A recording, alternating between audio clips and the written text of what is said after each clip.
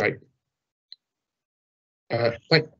Thank you all for joining the Overview and Scrutiny Committee. We are now starting, and IT have started the live stream on the council on the website. So can I welcome everyone to this meeting of the Overview and Scrutiny Committee.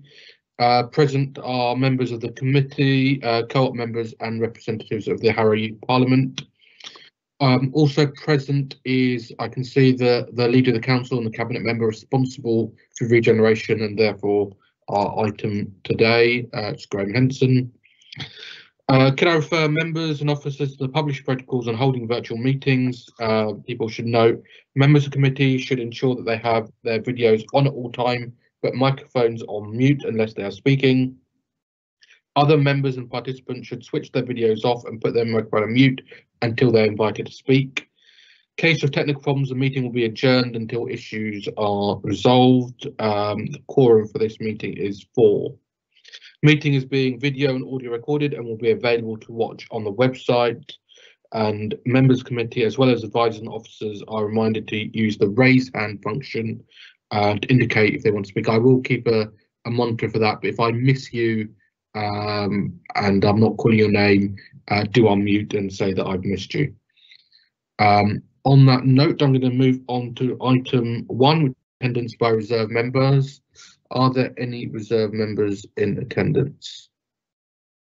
Yes, I see. Yep, I am in attendance. I'm reserving, I think it's Ajay Marie, Councillor Ajay Marie.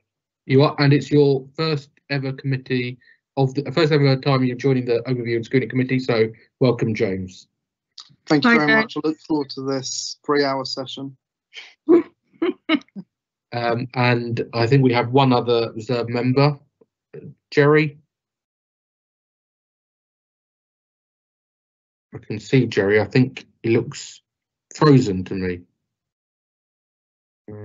Jerry, are you with us? Jerry is reserving for Jeff and have we got Jerry? No, Jerry's reserving for Jeff Anderson. Is the committee okay to accept that point? I think he's obviously having some technical problems at the moment. Yes, okay. Item 2 is declarations of interest. They have been published on the council website. Are there any other declarations that need to be made? No. I can see Jerry's back with us again now. Jerry, just to confirm, you are reserving for Jeff on this meeting. You are muted. Right. Okay, we're going to move on to now item 3, which is the council's accommodation strategy and Harrow New Civic Centre. Now, this is a report and an issue that we have spent a lot of time on for members of the public watching. The committee's had 2 informal private sessions going through this, and both have lasted more than 2 hours. So we've had at least 4, probably close to 5 hours of informal briefings on it. So I don't feel like if we're not giving it full scrutiny, there has been a lot of work done in private.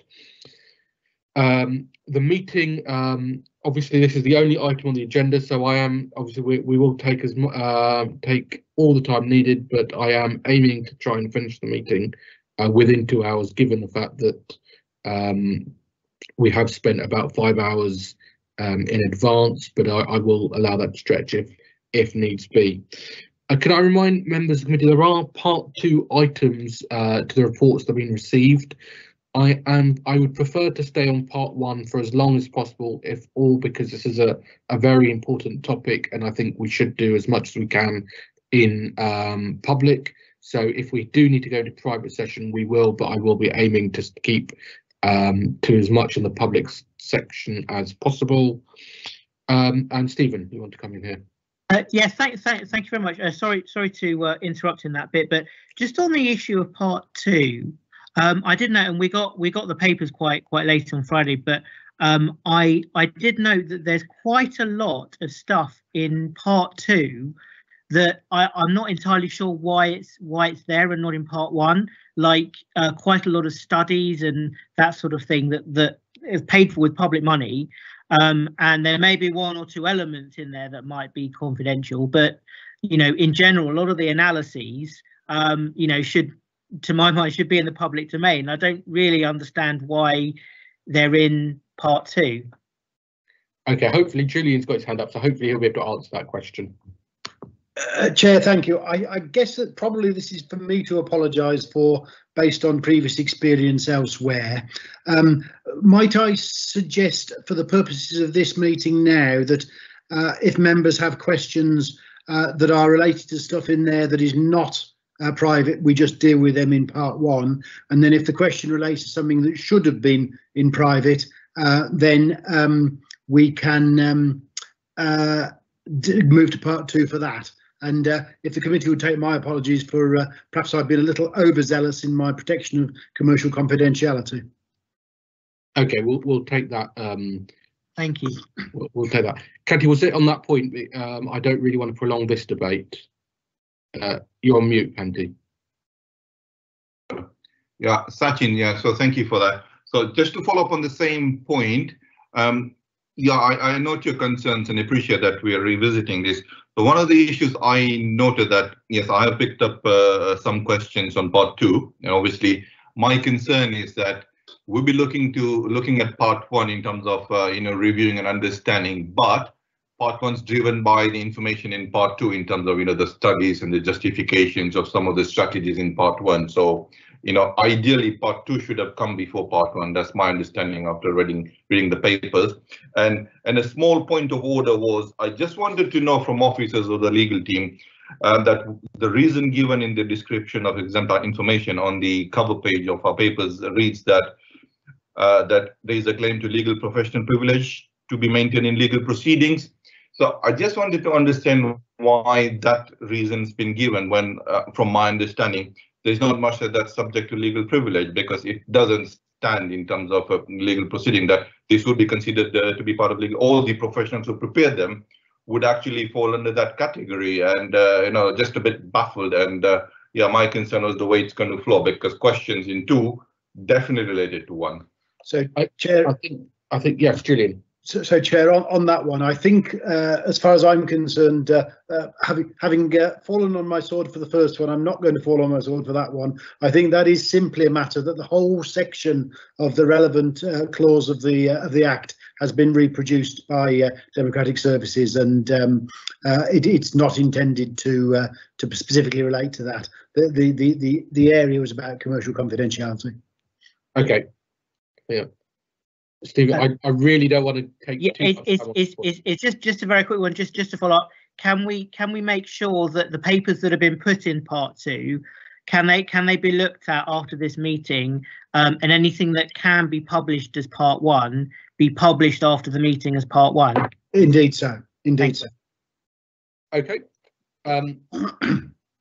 Thankfully, okay. Well, there we are. That's the longest debate I've ever had around this. So. There we are, first time for everything. So we're going to move on to item 3 now. As I've already explained, and we know what we're doing with the part 2.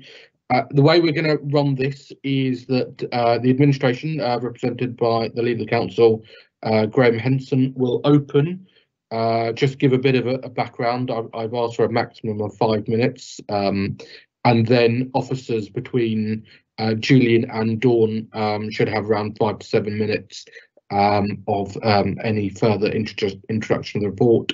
We'll then go into questions. I think we'll keep it as free form as we can, so I'll just move around people, allow us to move topics. But if, for instance, if you're going to ask a question on a topic that's already been raised and you want to follow up, do let me know and we'll try and bring you in at that time. So on that note, I'm going to hand over to Graham. Oh, Jean, do you want to come in before I hand over to Graham? No, you're on mute now. I took it off and it came back on. I'm a little bit concerned then, and there's no criticism of the officers who are here, that we haven't got Charlie Stewart here, because there are references here to the future of his photo. I can see his photo. I can see his video. There we are. Are you there, Charlie? There we are. Charlie is there. Brilliant. Here in spirit and in body. Oh, even better. Thank you, Charlie. I can rest easy. Thanks, Shashin. And in demand, Charlie. There we are. Right, Graham. going to ring you in before we have any other questions. I might invoke some more questions, but about the report really itself. I think I'd start with a thank you to Councillor Keith Ferry and Councillor Adam Swirsky, who've been leading on this for some time really. Both of them are not dealing with it anymore, and as Sachin pointed out, it's now come under my responsibility under regeneration. But there's also a thank you to the staff involved. So we have Julian and Charlie, and Dawn, but also we have some others that are here as well, like Matthew Dean and Kirsten, have also been working on this. And the reason I raised that is because when we had a plan of action, as anyone knew, all the reports were going through the council, all the assessments were made about moving a new civic centre into Wealdstone, all of that, all the financial modelling was being done, and then we started going out to contracts and negotiations with Waits, and then COVID came along. So on top of their response to COVID, they've also been working with a lot of around this contract and the work in these reports tonight. So when you go through it, I know you've all had a chance to read it. We've been through quite a few briefings around it, but I always think the history is quite important, because pre-COVID times, which isn't that long ago, you know, people were looking at more office-based employments. When COVID hit us, we moved more online quite rapidly. I think the Charlie and his IT team done exceptionally well, and I saw Raheem on the call as well tonight. You know, so they've moved it forward, and I think all responses that are coming back across the whole of the sector is that people are working more remotely going forward, and for normal administration roles are moving more remotely. And we had to look at what our thinking is and take opportunities where they are. There's no point building a whacking great big new civic centre if it's not going to be used, and that was the point that was being made. So there's a number of assessments being undertaken through part of the recovery work that's been taking place across North West London, through the London economic boards that are in place, and all of them are suggesting that office-based work is reduced. Also, following staff surveys, people have found, you know, a better working environment in being able to work remotely away from sort of sitting tied to a desk, as we've always said in the past, for probably about half our staff who actually do go out quite a bit of their work and then have to come back, you know, to fill in reports previously. Now they can do a lot of that remotely and don't need to come in. So then it's looking at the actual space. So the reports tonight, I don't want to go through the whole lot of it, because as Sachin said, you know, we've had quite a few hours talking about it. It's looking at the opportunities that are around, probably through this year, late last year, when assessments have been made. So Waits have been is our preferred bidder. The contract's due to be signed. They've investigated a lot of it and looked at the size space we actually need.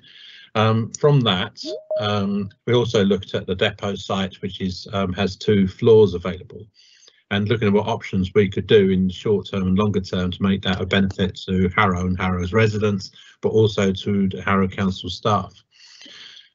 So, you know, we could build a big 6-storey civic centre building. Actually, you could look at staying in the existing building, but we can't because it's not COVID compliant. It's a number of major improvements and finance would cost to make it a safe environment going forward. It's got an end of life, which we've known about for quite a few years. So it is moving to Wealdstone has been projected, and we finalised that. The projection has come back, the amount of space we actually need. We can be accommodated by using the depot site, using the 2 floors there. We'll fit in for the remote working model that people have been talking about, and also build a civic centre site with also a space for, I think it's about 100 people, I think, in there, which desk space, but it doesn't mean people are tied to the desks and there'll be rotation of work. There's also a civic space there, a library space, and also we're at front of office, as we'd like to call it, in a reception sort of place. The opportunity is looking at the car parking was with 8 spaces provided in that plan, by paying out some by you building a smaller civic centre, we could actually put in 40 car parking spaces, which is the maximum achievable, which has always been said on that site for underground work, but also brings in much needed affordable housing. The reason it's set out differently in this report is in the future we could look at where that affordable housing is across the number of sites. For that financial model, it hasn't been done, but it gives us the capacity to do so with our land value available. Just fitting out the depot itself, I don't know if people have been down there, but we have got multi-storey car parking going in. It's in a very advanced state. It's nearly finished and the pictures look really good. You've seen some of the designs that are in there already, and they brought the really good people in to actually to lead on that and set it out about how you need to work going forward. And that's based around some of the really big businesses that are around the country that sort of feed into these sort of debates. So it gives us five stories, isn't it? Five floors with a range of work settings available, so we can move around. The only sort of place that will be controlled will be the CCTV area. The rest of it can be adapted as needed. There's 38,000 square meters of usable office floor space, which is still quite significant. It's got all the welfare facilities and the cafe on site, and it's also a close proximity to Wealdstone Town Centre and the High Street, and also the bus routes. It's got planning permission for public sector use, and that was looking even if we want to move into more shared services, so everything is okay there. And also the high-speed data cables are coming through as part of the package we agreed for a grant situation. So I think in a way, I think it's exceptionally positive about the option about using that site, is because we do have a quite significant shortage of affordable property across Harrow itself. And the borough plan is setting out that we have to build 800 a year over the next 10 years. That's in the draft borough plan. But we know from the government's analysis that could be 2,500 a year in the later stages of the plan. And so, you know, we can advance, all we can do, it gives us an opportunity by moving into the depot site, is actually start construction work a lot earlier on the existing civic centre site. Could actually start in the end of 2022. Otherwise, we'd have to wait until the new civic centre is built, and then you start looking at what you do with the existing sites. I won't go into the financial details because I think we've gone through that quite a bit already. Dawn, I know Dawn's here and she knows the figures and she'll tell me off if I get them wrong, but that's quite right, really. You know, this has been a lot of analysis, not by Dawn, but also Avison Young and also Pinson and Masons, who've analysed a lot of the data that's coming through to make sure that we're not overexposed. And I'd like to finish on what we started with in beginning of 2018 when we set out the direction for the Regen programme, was to make sure that there's no drain on the current council's revenue funds accounts, because we knew the pressures that were coming down the line. We didn't want to put ourselves at risk. And I think, you know, if we were to build something too big and not use it, that would put a significant ongoing drain onto our resources.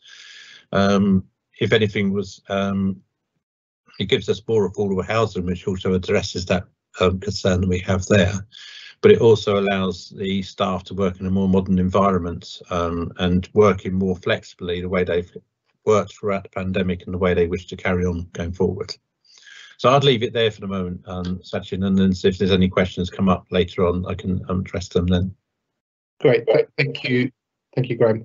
If I'll bring in the next bit is between Julian and Dawn, so I'm assuming between the two of you you've worked out which way you're going to do it. So if you want to, between the two of you, introduce the report and then we'll move into questions from the committee. Thank you, Chair. So you get me next and then Dawn will talk you through the numbers. So I'm not going to talk about numbers at all, or not at this stage anyway.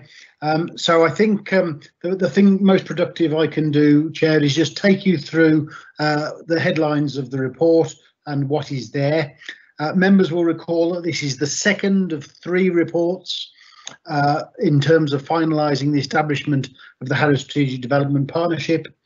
The first was appointing Wates as preferred bidder in September.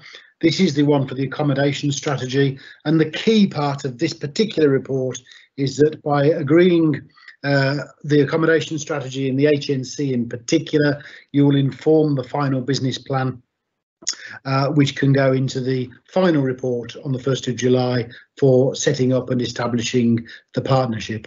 So the report talks you through the history, the decision to set up the partnership and to put it into the core sites, including the provision of a new civic centre. This was based on a strategic brief. That all then went out to procurement. And as I said a moment ago, that procurement process got you to a preferred bidder in September last.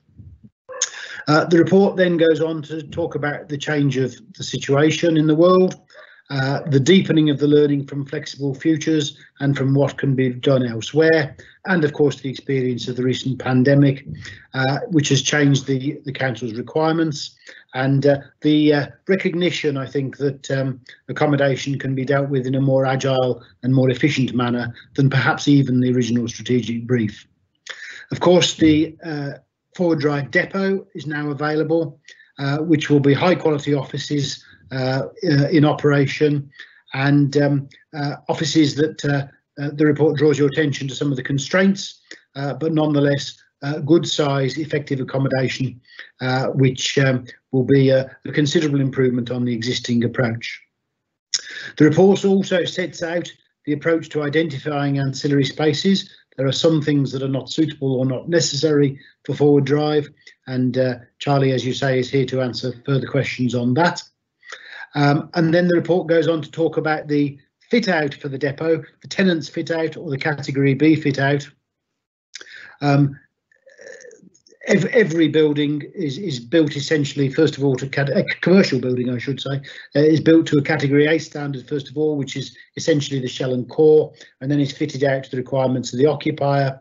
So in this instance, this is the council's category B fit out, and the report tells you what is proposed and what you get as a result of that work. It seeks your approval to give the work to your on-site contractor Kia.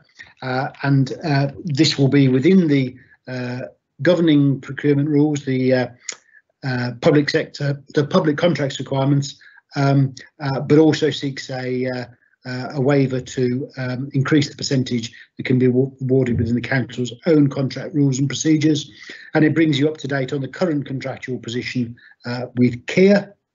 It then moves on to talk you through the new proposal for the HNC and the fact that as a result, as the leader says, of not needing as much accommodation for staff as previously, partly informed by the learning that I referred to earlier. The proposal is for a 20,000 square foot office space, which essentially contains public areas the same as in the original version, but significantly reduces the actual accommodation space, but retains the basement car parking proposed by Waits in their bid. And as the leader says, it also gives the opportunity to provide additional affordable housing, subject to some more detailed work on the due diligence of the HRA. There is some commentary on the economic benefits and a reprisal of the advice from both Savills and Avison Young, again, which the leader referred to. There is a detailed equalities impact assessment that has been blessed by the council's equalities officer, and a comprehensive risk register which has similarly been approved. And mindful of debate elsewhere, I have indeed included, rather than leave it for the HSDP's own risk, I have included a risk concerning planning risk and what happens if the if planning permission was not granted. Bringing you bang up to date then, the final section of the report is the next steps, and essentially, as I said at the outset, that is to include in the final business plan for the HSDP with contract close on July the 1st, and then a mobilisation period over the summer before design and planning take place in earnest. Obviously, I'm here to take questions, Chair, but I'll hand over to Dawn at this point. Right, Dawn. Thank you, Chair and Julian. So I'm just going to briefly go over the financial implications of the report of what Julian's talked about. We have got the financial implications split into two clear sections to make it very transparent. The first section concerns the accommodation strategy, about us fitting out the depot for the use by staff. It very clearly states that the cost of this to the council is roughly £7.6 million in terms of capital, but this is capital that is already provided for within the council's capital programme, so it's not a requirement to put any further capital funding or financing into the budget. And there is an associated revenue cost of £725,000, which is primarily for ancillary spaces, which has been accommodated as part of the outturn report for 2020-21, which comes to Cabinet next month. So in terms of the accommodation strategy side of this report, the money is in the capital programme and the revenue element we have accounted for. And this report just talks about various environments that are needed to just move a little bit of that capital funding around to meet our financial regulations. In terms of the larger side of the report, this is concerned with the financial implications for the council of the HSDP. As the leader has already talked about, this is about ensuring that the implications of the HSDP are cost neutral on the council, i.e. that there is no impact on the council's general account, the revenue fund for this scheme. I'll only go through the high level numbers because they're detailed in the report, but what the report shows is that the council's total capital investment over the initial 12-year period of the scheme is £48.6 million, and that covers the council's investment in the HSDP, the money for the new Harrow Civic Centre and the parking, and new Civic Centre and the parking. Now, what that shows as well, it's very clear that the council gets returns from the Strategic Development Partnership. That's our purpose for going into a partnership, which actually covers a significant amount of those capital investments and actually leaves the council with a net borrowing requirement of just over £10 million. What we are appreciative in this report is that that a lot of these cash flows are profiled for certain times, and obviously that is going to be a big part of the management of this arrangement, and that's reflected in the risk register. But it is important to remember that the council has a net requirement of £10.2 million in terms of capital investment. In terms of the revenue implications, what we are doing at this stage is the council, not only does it get a significant return on the capital that it's putting in, but it also gets a series of interest payments from the HSDP throughout the term of the arrangement, and it is these that we will use to fund the capital investment to prevent any impact on the general fund, so we will not build anything into the council's budget. In addition to that, we also get a significant chunk of dividends from the arrangement, particularly later on in the project as the remainder of the properties have sold, and this obviously gives the council some scope in terms of how it would like to use those dividends. Being very prudent, I've said in the report at the moment that the call on those dividends will be to make sure that we clear any debt associated with this arrangement, to prevent any legacy debt, but that does give the council some opportunities later on within this partnership. And that's all I really wanted to say, Chair. Thank you, Dawn. So I should have said at the start to also welcome, we've got representatives from Waits as well, who may be able to answer any questions the committee has. Julian, do you want to come back in before I did very, very briefly, Chair, if I may. I was just going to draw your attention to the recommendations in the report, and just say that I didn't propose to read through them in any detail, but they are set out at the front of the report, as you'd imagine, and those are what Cabinet will be asked to bless on the 27th of May. Great. Thank you very much. And the first question is from Stephen. Yep. Thank you very much, Chairman.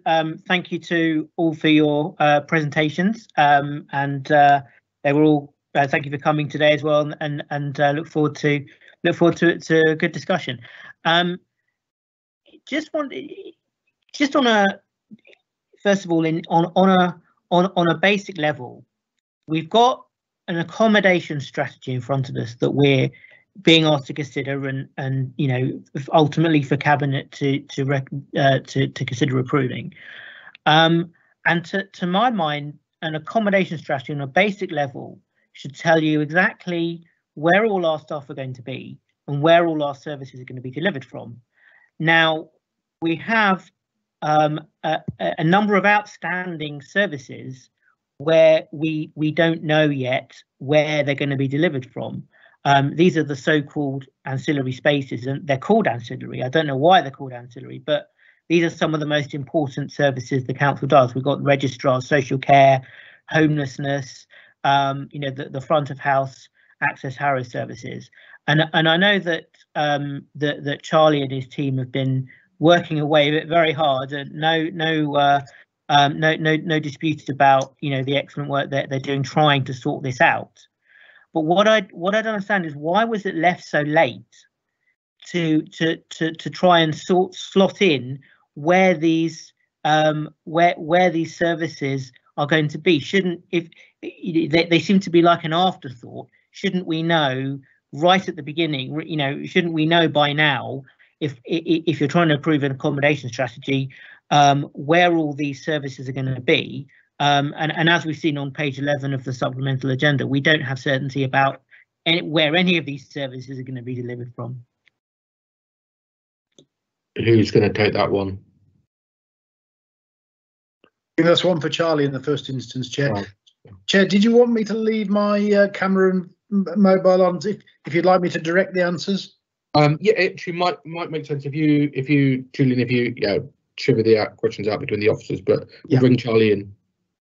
Chair, Julian, I'm sure, can help Graham direct officers to the answers, but really it should be the leader who is directing us to provide the information that the Cabinet want, and of course we'll provide the facts of the matter, not the opinion on it, of course.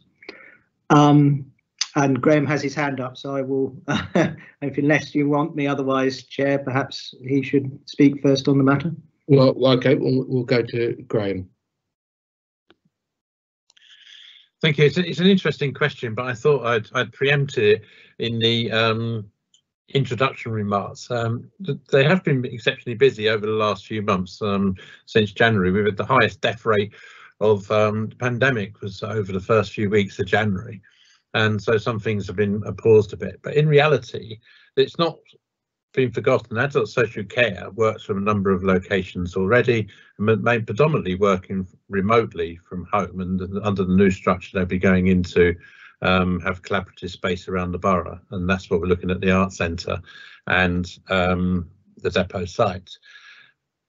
The people that ran the registrars, that was looking at the museum site as a logical site to start with, but that hasn't been finalised, and Charlie's looking at work that forward. But don't forget, this isn't going to take place until quite a few months' time yet. And the access to the council is something that's always been the back of our mind. So we've got people with homelessness has already been coming through. They don't actually go through the civic centre. I don't know if you've been in the civic centre recently, but it's been closed for a few months now. And so we're looking at other ways of accessing through. That could be through referrals through agencies, which is a normal one to come through. The housing team can be contacted for the out of hours. But we're also looking about how we can extend on their libraries like other boroughs have done to meet people at those locations in a sort of a room there, rather than having to traipse all the way across to Harrow.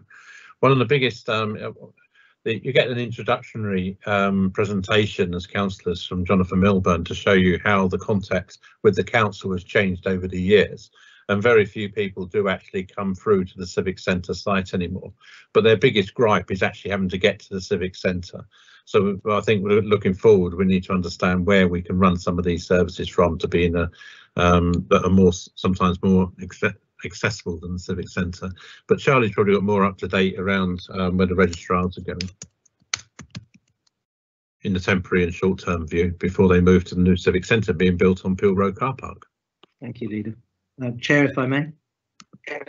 Yes. So I think essentially the question has 2 points to it. First of all, why didn't we not do the work to begin with? And secondly, potentially, does it make any difference to the actual report as it stands?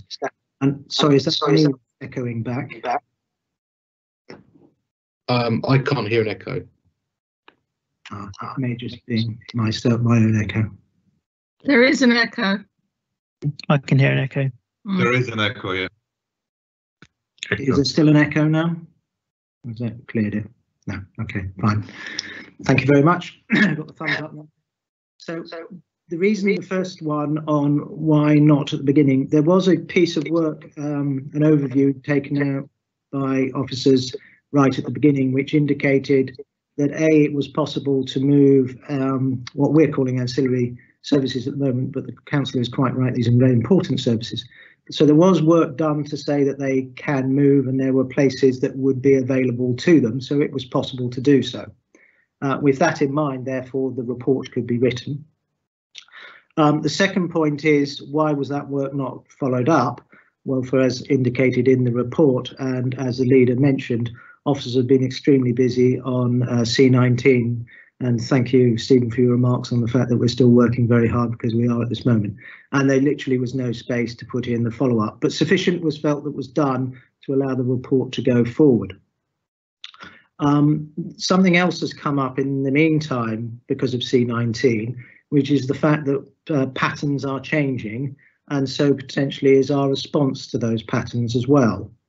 So if we had actually just put in that we potentially saw as being the answer right at the beginning, we may well be out of line with actual residents' requirements going forward, and certainly how the services would wish to align themselves to deliver those requirements as well.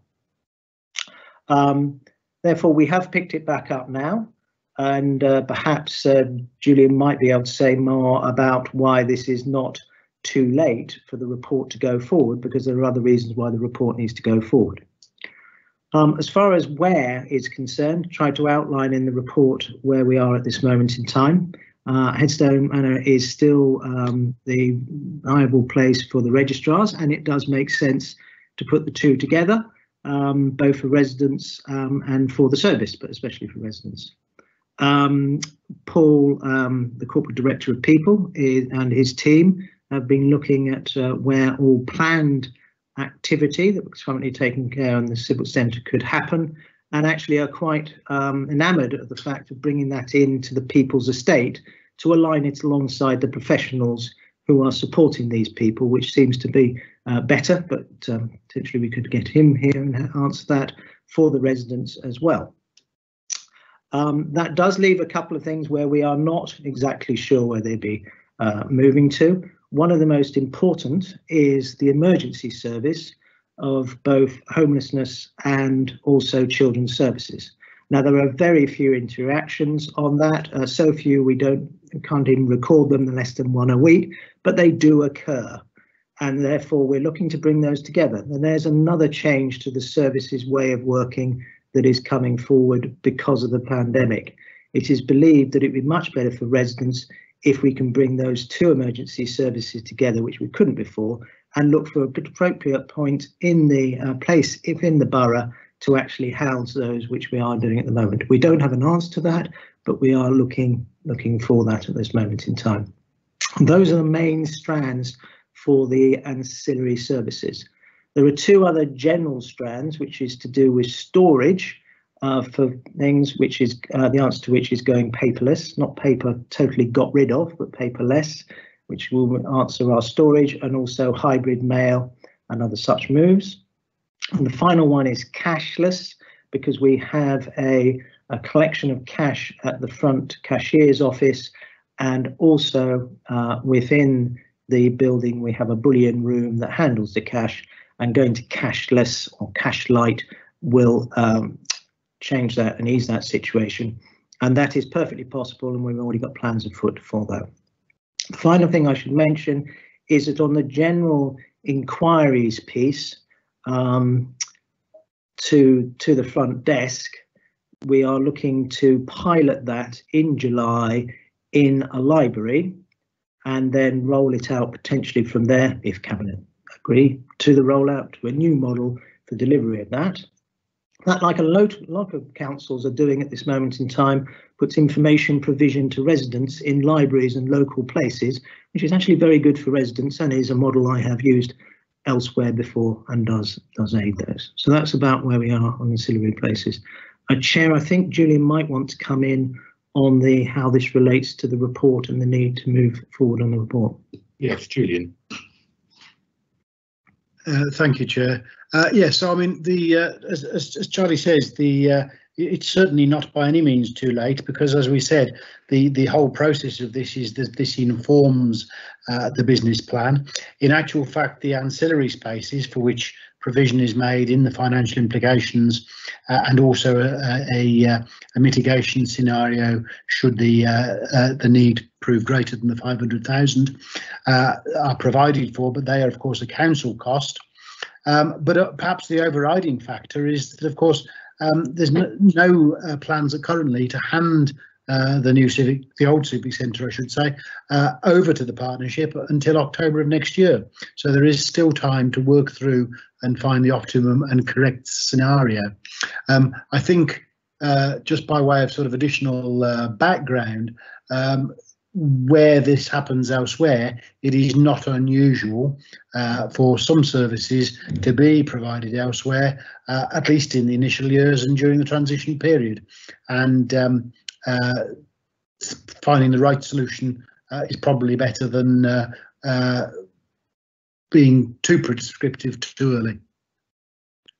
Yeah, thank you. I mean, just to come back on the, firstly, my understanding, and correct me if I'm wrong, is that we're not talking about what happens over so much over the transition, but this is where there seems to be a permanent plan to spread these services across the borough and not put them in the new civic. I think, if I'm correct, that seems to be the understanding. But I mean, my concern is that, and I take your point, Julian, that you don't necessarily, you're suggesting you don't need to have all the T's crossed and I's dotted at this point.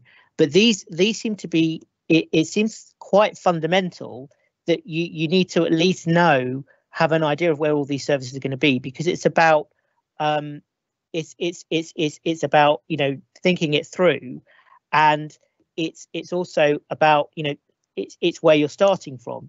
If you're starting from the point of these are our needs and we're going to design a strategy around them and make sure they're all designed in at the design stage that they're going to be in these places, then that if that was the approach, we would know where all of these things are going to be.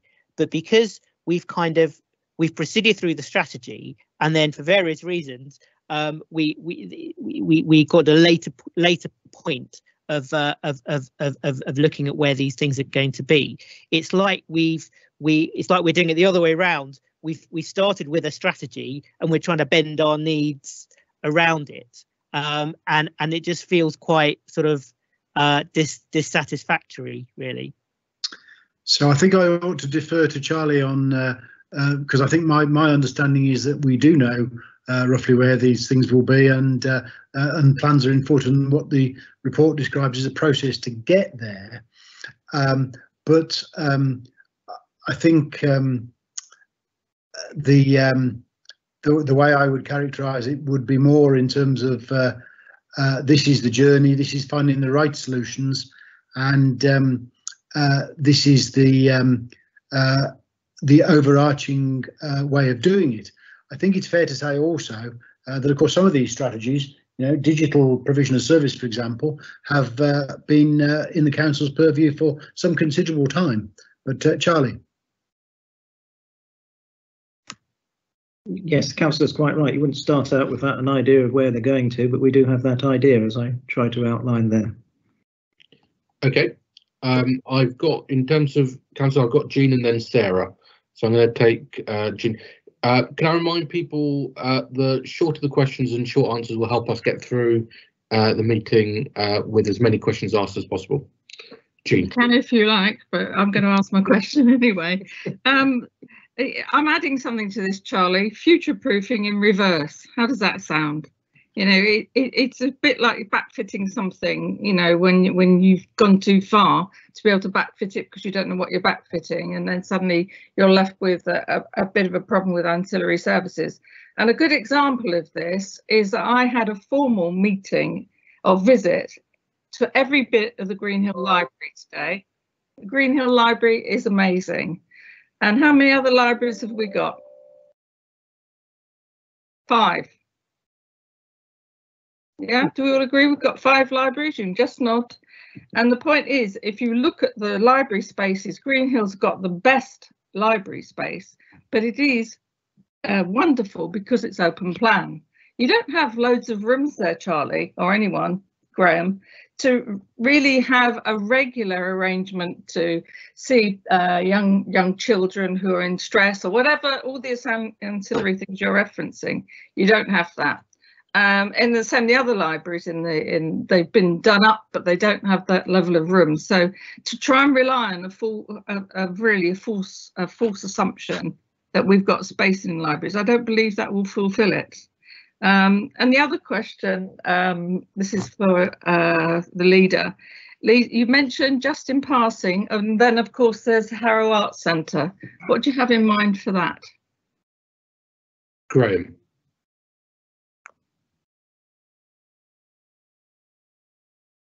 Well, we've got great things at Harrow Arts Centre. We've been building it up over the years. We've got grants in place. And you know what I mean. I did like you said that, and then you know exactly what I mean. You know, you referenced it in terms of the accommodation strategy. So, you know, what is there at the Arts Centre that's going to help the accommodation strategy? Seriously, it's a serious question. I love the Arts Centre and where it's developing. I'm not criticising that at all. I'm just saying in reference to the accommodation strategy, how do minimum number of libraries and space and the Arts Centre really help the accommodation strategy? But there's 2 things. On the Harrow Arts Centre, there is a lot of unused space in the Arts Centre. All the rooms are upstairs and people do use them. They did look at renting some out prior to COVID, and there's no reason why the council couldn't use some of those when you need to. But it's looking at a range of options that could be done so people haven't got to travel right across the borough. And if you go into places like Kenton Library and Stanmore, there is a lot of space there. Wealdstone Library is quite a big room available in Wealdstone Library, and South Harrow, well, it's a bit small, so maybe we should do something with that to make it a lot better. And don't forget, we if you go back in 2012, we did actually use the libraries for as a route through to access Harrow. So we had terminals in place where people could take documents, they had support of applying for benefits or housing benefit in particular, but also for council tax inquiries or online payments that they wanted to make could be done from a library. So all these options are available. And there's also, you know, the computer systems are being upgraded in libraries as well since we got them back. Some of that work has paused because of COVID, because the buildings have had to be closed because they weren't really compliant. But I think in a way that, you know, I've been saying, we were asking about options. We're not saying everyone has to go there. And you look at the numbers of actually coming into the council building, I think we're just outside. If you take away some of the general inquiries that come through, you probably only get about 50 people a month coming through into the Civic Centre at this moment in time.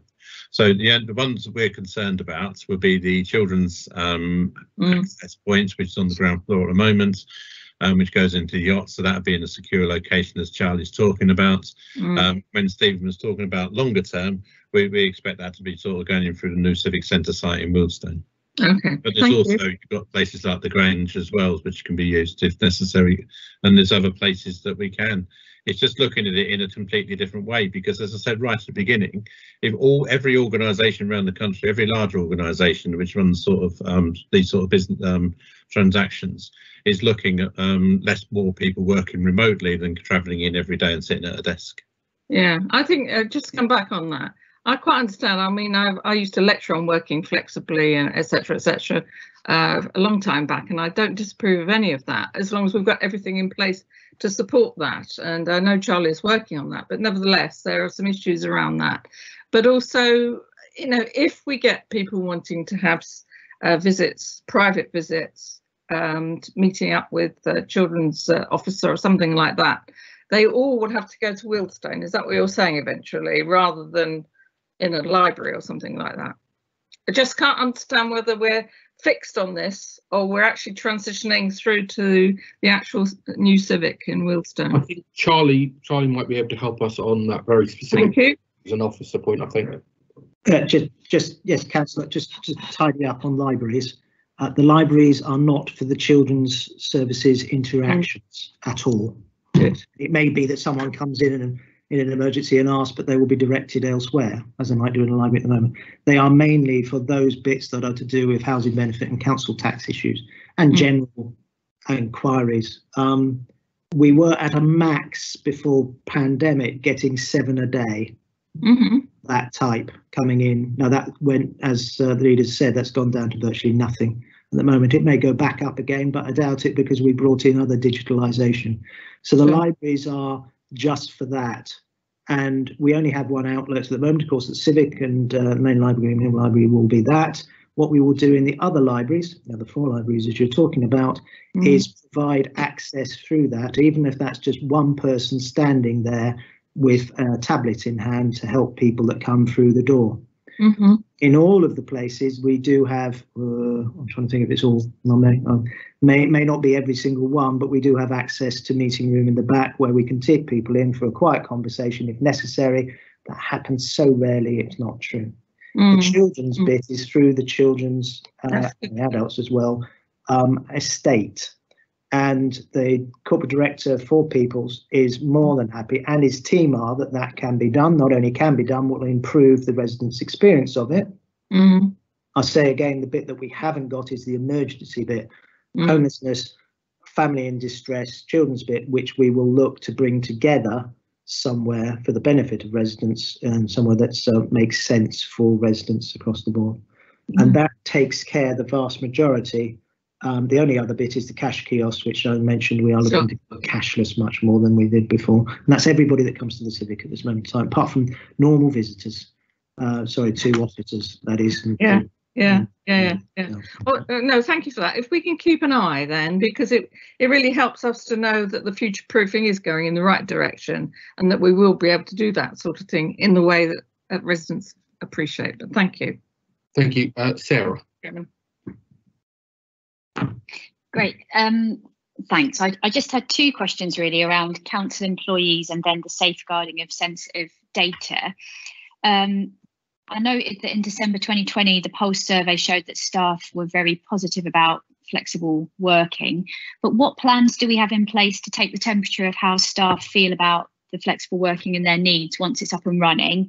And what measures are we putting in place to be reflexive to council employees' needs once that's up and going? Okay, Charlie, do you want to start, and then we'll bring Julian in, I think. And if I may, Chair, Raheem's on the line and he can actually talk very much Turkey on exact details. So that was one survey we do. We've also had a groups meeting to discuss various aspects, welfare, etc., disabilities. So a whole gambit of focus groups collecting information on how we move forward on that. There's just about to be mass communication and engagement going out. In fact, Raheem and I, Raheem's been doing his nut this week with the amount of things he's got to do in the following week on presentation to leadership groups, etc. We've also just started up what's called a Change Champions Network, which is people from all parts of the organisation at all different levels who come together and discuss various matters, one of them being flexible futures, which allows us to not only provide more information to people, but also gather the thoughts from people across the organisation and move that forward into the... Raheem, do you want to grab this and other information that we're in engagement we're doing? Sure, as you say, there's multiple channels that we're engaging on. I think the main one for staff in the short term is that we are refreshing the home working risk assessments, which will inform us of those staff who have mental well-being issues, those staff who have physical disabilities, and identify their current needs so that we can both support them to continue to work at home, given that's going to be part of going forward, but also make sure that we support them as they come back into the office. And one of the discussions that I'm facilitating in the organisation is how we modify that process, because whereas you would previously had to have your workstation set up for your needs, now we have to consider that people will be working at multiple workstations.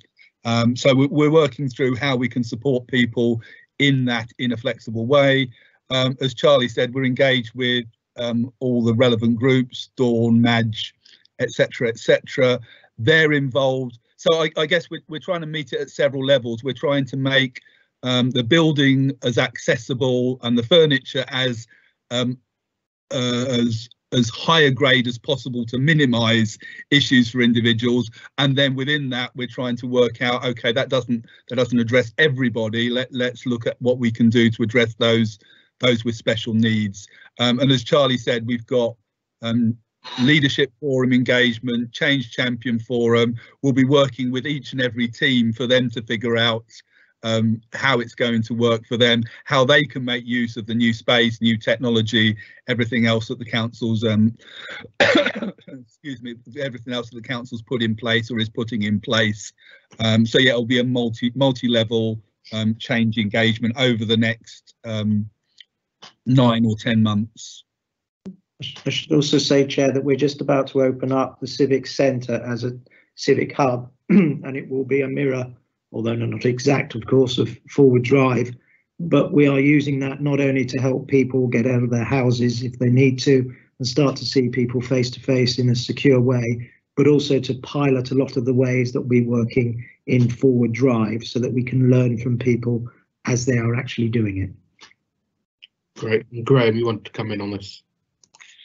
Yes, Sarah's raised an important question I've been sort of puzzling over for some time. And I think it started when we went straight into COVID and people started working remotely. And it's a different way of managing people in a sense as well.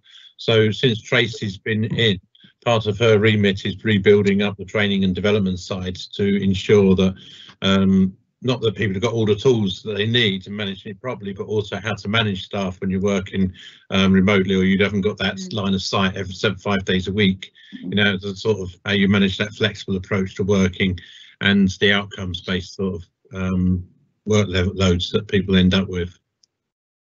But Tracy's working all of that, and it should be coming through soon. Thank you. Can I just ask one more quick question absolutely. about? So it's about really safeguarding of sensitive information. I just wanted to ask, given that we're moving to working kind of remotely and more flexibly, kind of what safeguards are being put in place for the management of sensitive material where people might be working at home. And I know we're talking about paperless, but you know, things like shredding facilities, or you know, I'm just thinking about kind of confidentiality and how we're going to maintain that if staff are working in different locations. Raheem might, I imagine, might be the best person on this point. Yeah, there's a number of topics coming up around confidentiality, both in terms of working at home, but also in terms of working in the office in a much more mixed environment where your colleagues are not necessarily trained in the same field as you are. We don't have the answers yet, but that is one of the focus groups that we're going to be working through with staff on in terms of coming up with the solutions around how that would work. Obviously, paperless helps, but as we know, that paper is probably the most common cause of a data breach. So definitely something that we need to consider how we address that going forward. Thank you. So okay, Sarah. Yeah, thanks very much. Okay, I know, Stephen, you've had your hand up first, but I do want to go to people that haven't asked first. So I'm gonna go Canty, Dan, and then back to Stephen. Canty. Hi, thank you, Stephen. I just wanted to quickly pick up on something Graham said, and Graham, I know sort of, you know, this kind of reflects what would have been approved in May 2019 generally in terms of the regeneration strategy. And I think it was mentioned at that time in the cabinet papers as well that, you know, one of the objectives of regeneration was about, you know, improving our residents' sort of health, welfare and well-being. So would you know, because I'm not sure from these papers we have today, sort of, you know, how that's being achieved in terms of the current strategy. And also sort of, you know, my concern, which I think we've raised before, that there's been no input from residents to, or, you know, to say, oh, by the way, we're planning this, and, you know, how does it feel? What do you think about it, sort of thing. So I just thought it would have been important, leader. So you can just have some reflection on that, please. Thank you. Graham. Well, it has had wide publicity for a number of years through this, and it was through the Build a Better Harrow programme that started it all off, which came in 2014. So there has been a lot of engagement and publicity around it all. How the council operates, I think, is was for the council to work out what it can really do, and how what they have to make sure is that it's got accessibility for residents, which it's also doing. Sorry, Graham, you didn't mention anything about the health, because obviously one of the things we're looking at is the revised sort of, the accommodation strategy. So that means that, the council is spread out, like we just mentioned today, in various places, not in one building. That's key. And also some in terms of, our policies and strategies being linked to sort of our objectives from day one. So I'm just trying to connect the two. I don't see anything. So I was hoping to get some information on that, please. Well, we're not. If you look at the current state of how the council operates, we're not in one building at the moment. We're actually moving more into one building by moving to the depot sites, because our frontline services down the depot are sort of remote.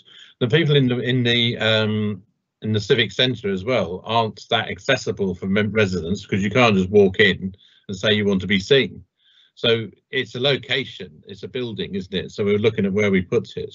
We've also got, we've actually reduced the number of sites down from when it was back in 2010 into, because we used to have above the library in West Harrow for a part of the time. We had the planning team outside in Gayton Road. So over the years, a lot of it's come into a central place. But the key part of it, most of the people who do go out to speak to residents go out to speak to them. Very few come into the civic centre. So working from a single site at the depot is probably an improvement for many. Okay, I'm going to bring Julian in. Thank you, Chair. Very briefly, because it is referred to in the report, and it's also in the Volterra report, but the Volterra report makes a number of commentary points around not merely the air quality benefits around the parking, but also around the health, well-being and the affordable housing benefits. So there are a number of relevant benefits that are pointed to both in the report and in the Volterra document. The other reports, Savills of course comment on the benefits of affordable housing, although as I said earlier, they do ask for some further work on the finances. In pure economic terms, you'll notice that the current proposal is recommended by Volterra as overall a positive benefit. Is that okay, Candy? Yeah, as you mentioned the reports, Julian, I'm just sort of trying to understand how much input have this report had on our decision making, and in terms of what were you exactly kind of looking to, because I will come back to both these reports and I will raise my questions and queries then, but I just wanted to understand how much of an impact did, well, at least two of the reports, the Avison Young and the Volterra one, have on the decision that's in part one, because as I mentioned at the beginning, that I just thought it would be better to consider most aspects of part two into part one. So just on the I'll once again make the apology that I was, as I said, overzealous on the thing. I don't intend to keep repeating it, but no worries. Yeah. Move on from there. Don't worry. Yeah, sure. Right. So on the having done that, and I'm happy, as we said, I didn't get any criticism from the lawyers when I said earlier that we'd talk about those bits that were not particularly private or confidential. I think in terms of the weight of the decision making, as I am not the decision maker, I ought to address that question elsewhere. But in terms of the point of the reports, is to provide evidence and to provide support where appropriate for the decisions. And for example, if the Avison Young report that referred to the lettability of the centre of Wealdstone still said in early 2021 what it had said pre-COVID, you might no doubt have been in a different position. Similarly, I suspect that if you'd been in, we would have certainly have been producing different information if Volterra had said that the solution is economically damaging. I mean, that's the point of providing evidence from the reports. In terms of the weight of the decision, I mean, I am your advisor, and I'll let others comment on that. And just, I'll bring Graham in on, because the question has been on how it's impacted decisions. So if we can go on that one on terms of the administration.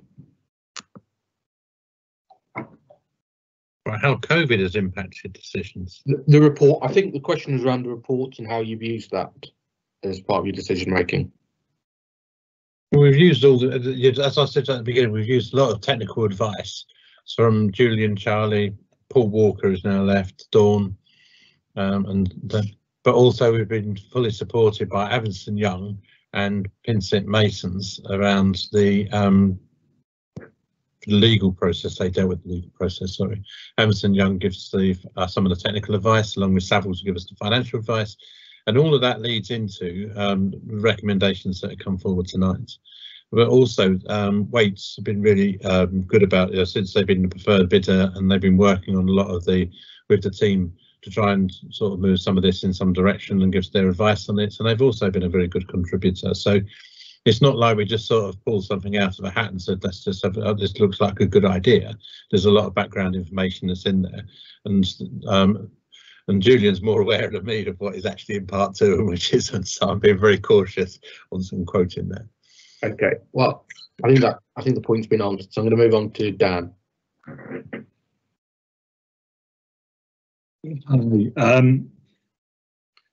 I think I'm wrong in saying that this kind of reconsideration about what we want to do on that site and with office space is driven by the last year's experience.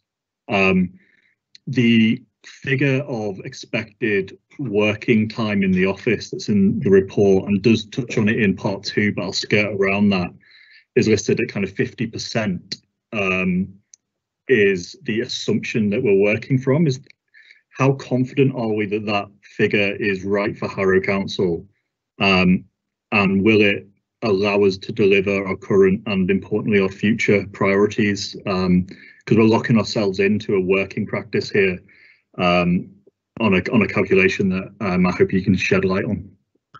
So, Chair, would you like me to just comment on the report and the aspects there? I don't think that bit is particularly commercially confidential. And then perhaps Charlie could comment on the confidence and how suitable it is for Harrow. Great. Yeah. Yeah. So you'll see that in the Volterra report, they have done some significant calculations, and they have examined the experience elsewhere, and they conclude broadly that this is a satisfactory ambition. They do, if my memory serves me right, do talk about it as ambitious, but it is not out of kilter. And they record, of course, because they do a lot of research. And to come back to Councillor Abadi's question, that's part of the reason for having these firms on board, is to check that you are doing the right things. But they do trace the reduction in the amount of office space that people have required over recent times.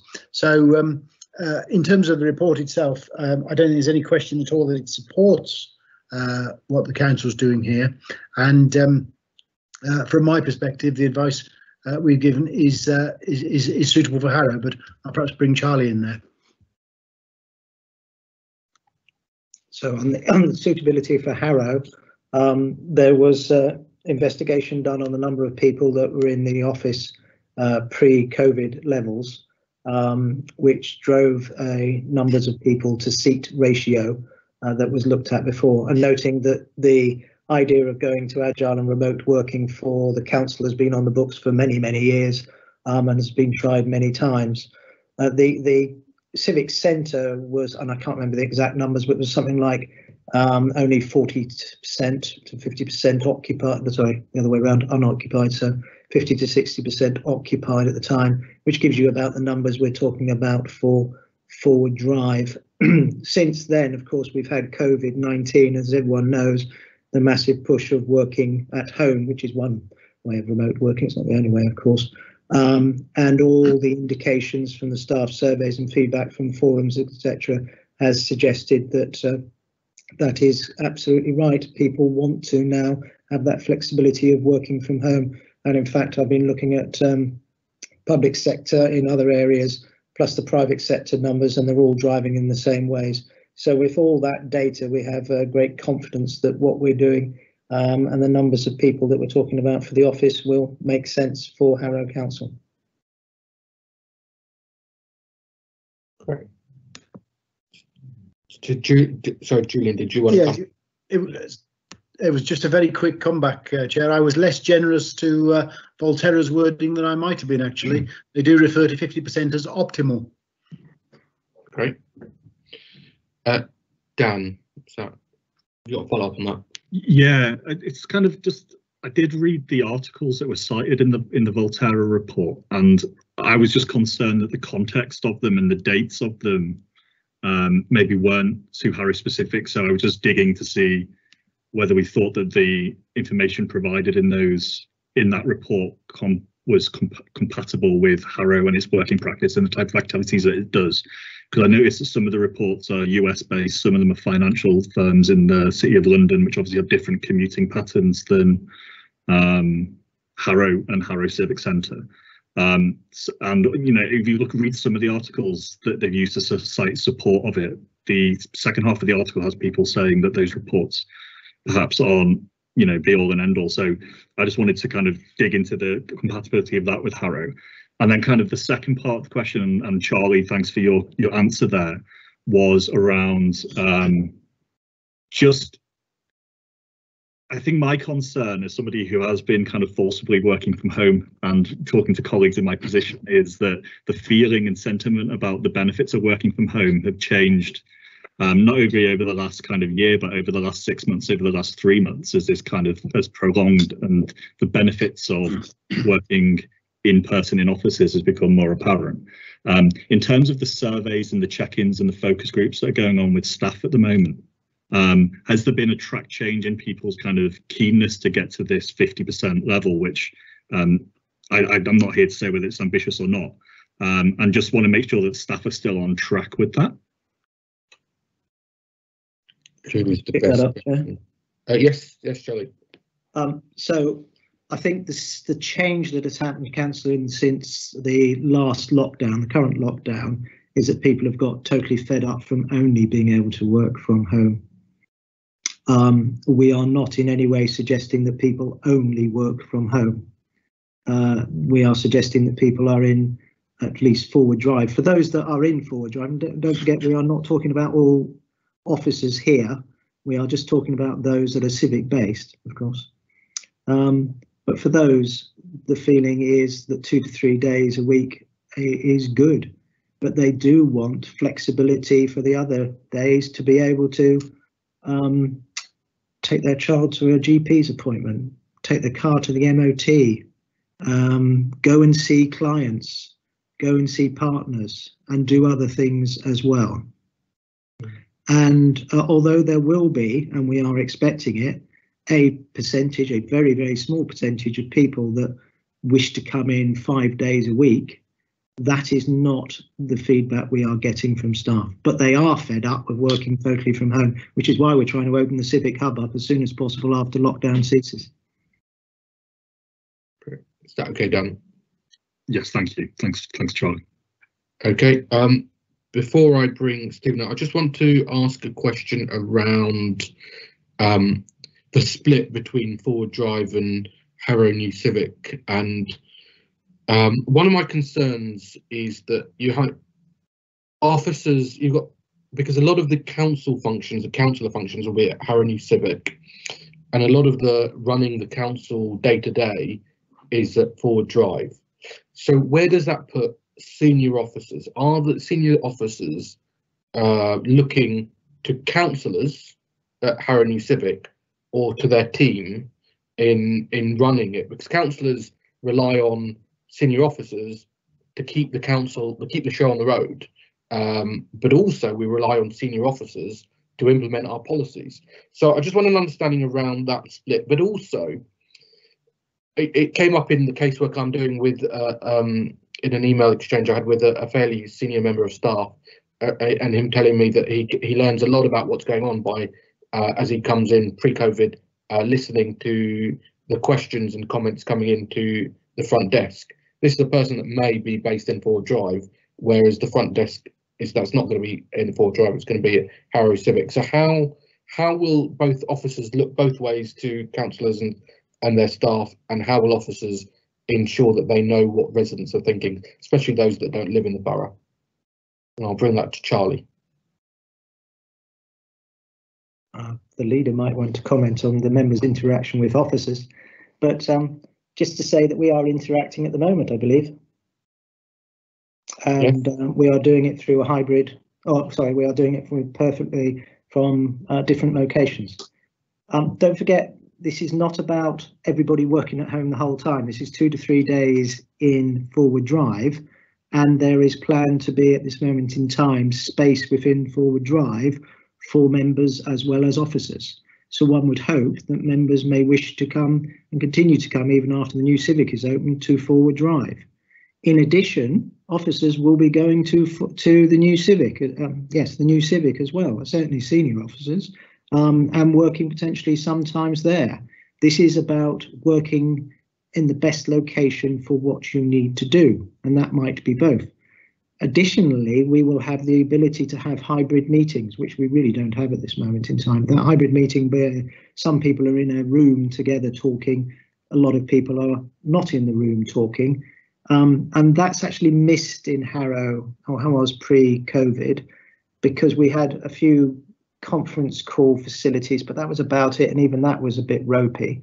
So that will be a great benefit because we can get more people into the meeting, not less people into the meeting. So by the means of working in Forward Drive, in the new Civic, where it's best to be, so through virtual meetings, through hybrid meetings, I'd expect the interaction between officers and members to go up, not down with the opening of the new Civic. Okay, I will bring Graham in, but I will, before I do that, I'll abuse my position as chair a bit longer and come back.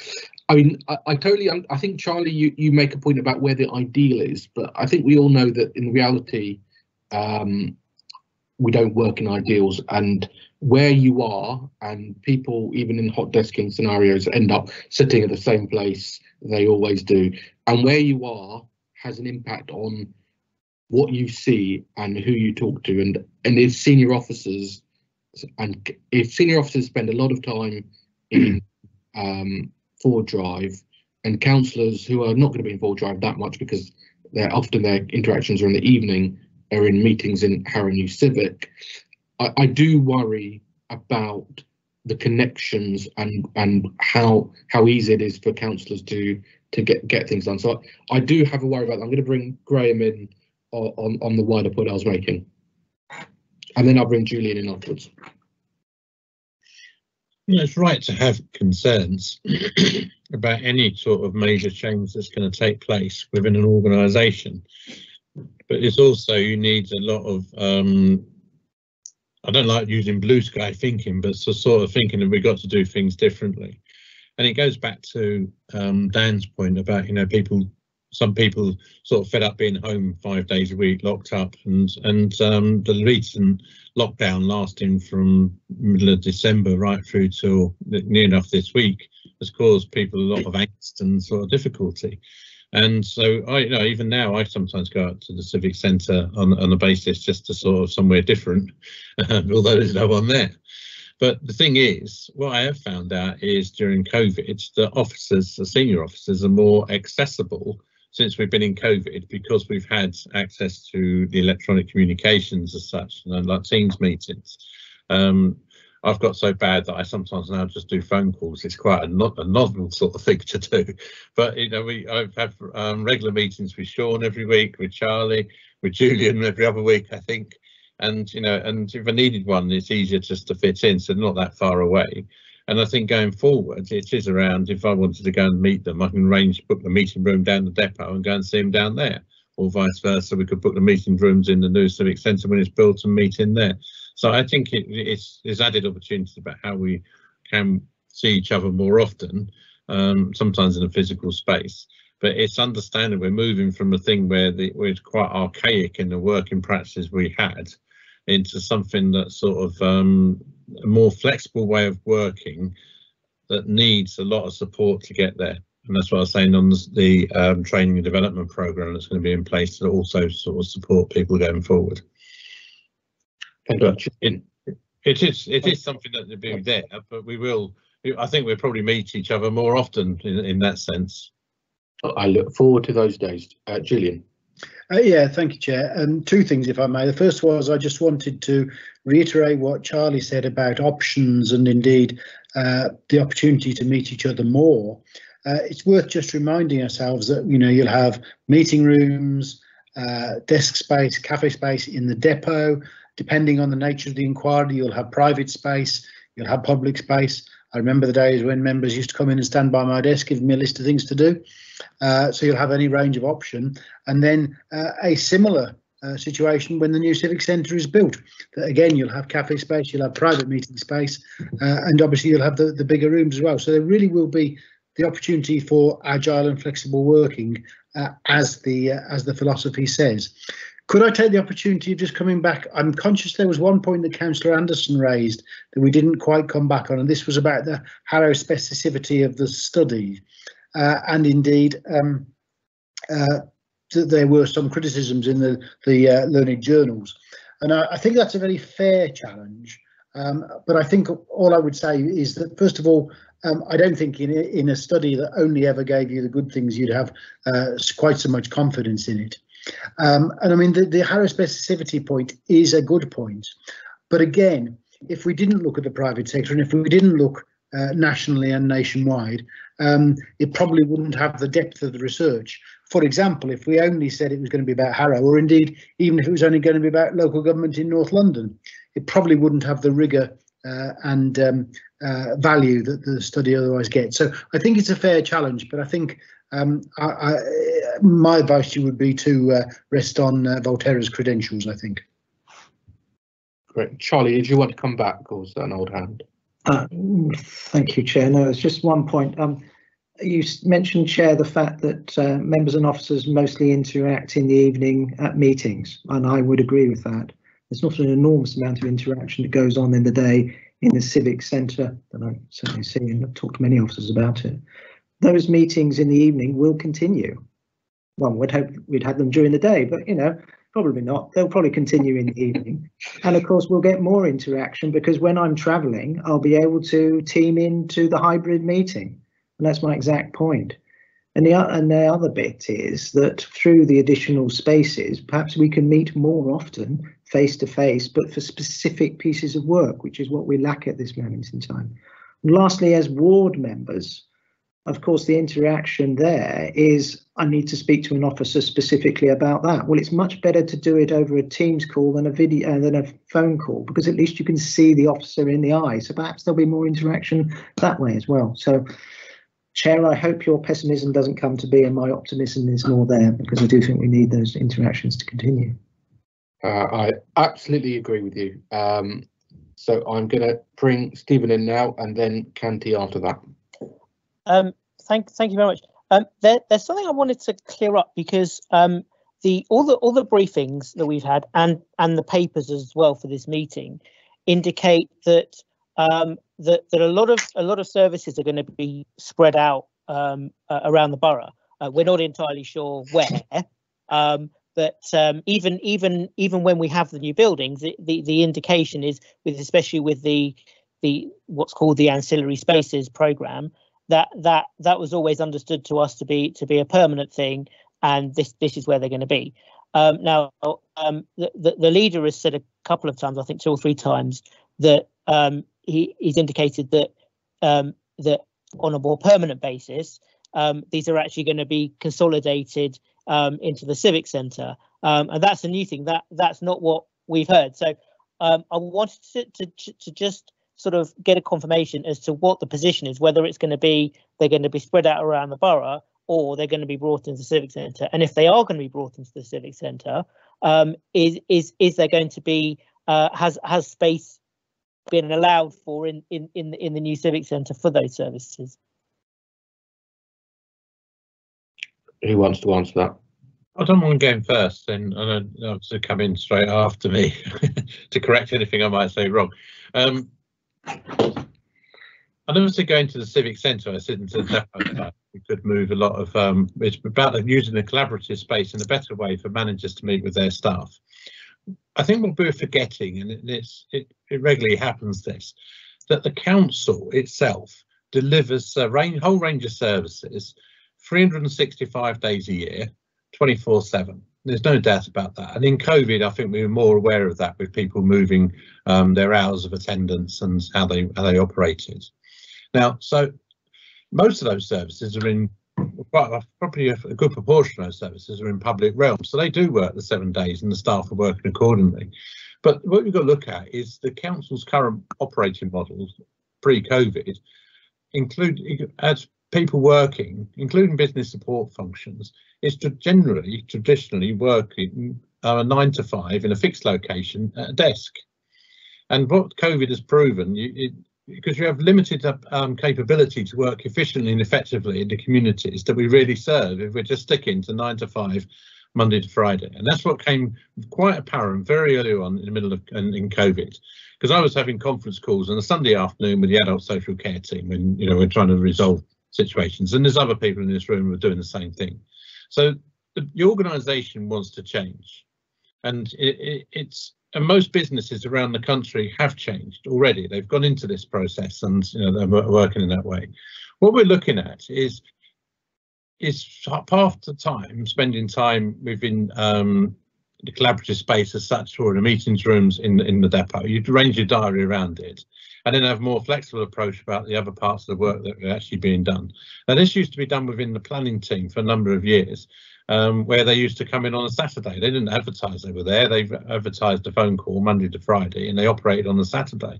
A lot of our care work, housing team, used to work on weekends just to catch up with workload as a flexible way of working. This is actually putting that in place. So when I say about working as a council, I'll say we're working in the borough, but it doesn't mean you have to be in the borough when you're working. People could go, you could be sort of spend time out, and you could have peace and quiet one day a week working remotely, and then you can go back into the meetings and be properly prepared for it. So it is having that flexible approach. Unless we actually understand that part of it, it's that fixed desk approach we got for only part of the organisation to move more flexibly like the rest of the organisation, then we can actually move forward.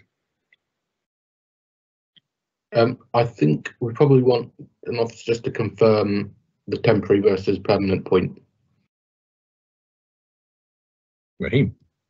Oh, Chair, Julian might want to talk about the space that's available in the new Civic and the flexibility of that space. Why not? So I think the situation as we stand here at the moment is that, as per the briefings, most of the things we're talking about are intended to be permanent, but there will be meeting space in the new Civic, and the pick it up on the emergency points. The security or otherwise of that space can still be varied, and there will, as I've said in other places, be a reception point. I wouldn't necessarily assume that it will be in the form that at the moment, but there will be the opportunity for people to be met there. So there are some services that will go. Of course, anything can be added in and changed, but of course, once we get to a point where decisions are made, first of all, you've got a clear budget coming up now, and secondly, of course, there will come a point where you go through your design process and you're building further. But there is still obviously the opportunity to change things should you so desire. In terms of the space as it stands in the concept that we currently have, there is a certain amount of flexibility. In fact, I think, and I use this only by way of example, this is not but if you were to choose to accommodate the registrars, for example, in the building, then I think that could almost certainly be accommodated. What you clearly couldn't do is bring large numbers of additional services in. So there is certainly flexibility within the scheme at the moment. But what you are setting, frankly, is an envelope, and that envelope is around 20,000 square foot. Yeah, see, this is my concern. We're not. There's a lack of clarity. I mean, we're talking about front of house council services, that, you know, obviously there are some departments where, yes, you know, you could, you know, the people in those departments can work flexibly around different places. When you're talking about front of house services like the registrars, like the social care front of house, like the homelessness interactions with residents, the front of house access Harrow, those have to be located in fixed places. You know, you can't flex those around the borough. They've got to be put in fixed locations. And I'm trying to get an answer as to, because I'm hearing different answers all the time, as to, because I thought there was a programme to put those in different places around the borough. I'm hearing some answers that suggest they might be put in the civic centre. I'm just trying to get an answer as to where these places are going to be. You know, and I'm just not getting it. Charlie. So to try and help the councillor, I'll repeat what I said before.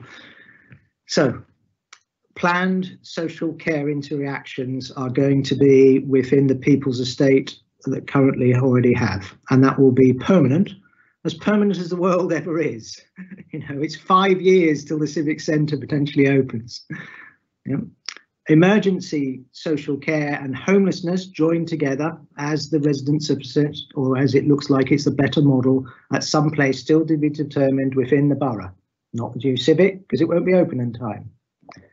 The registrars potentially to Headstone Manor to be confirmed, but that looks like it's a win-win both for the service and residents there, and no doubt because it will be a win-win, that's where we'll want to keep it permanently. But again, 5 years is a long time in the thing. The general, very small what's left of the interactions at the front desk, which is mainly about housing and council tax, will be trialled within the library. If that is successful and agreed by Cabinet, that will be a future bill coming up, then that's what we will do as the new model going forward for that general information to residents across libraries. Permanent, one presumes, until the world moves on again and things change and we want to do something different. Thank you. So in that respect, things are being spread across the borough. You might say that that's a good thing, but I think in terms of a fact, these things are being spread across the borough, and we can't be hearing suggestions that we can't be hearing, you know, people saying that they're not going to be when they are. I mean, obviously, some of the things we might have some idea where they're going to be, and some of the things we don't. But I think that seems to be established. So. Which is, you know, it's a shame we don't have the full, as I said, the full details of that. But just sort of picking up on something else about the whole working from home issue. I like Councillor Anderson and the queries raised by Councillor Butterworth.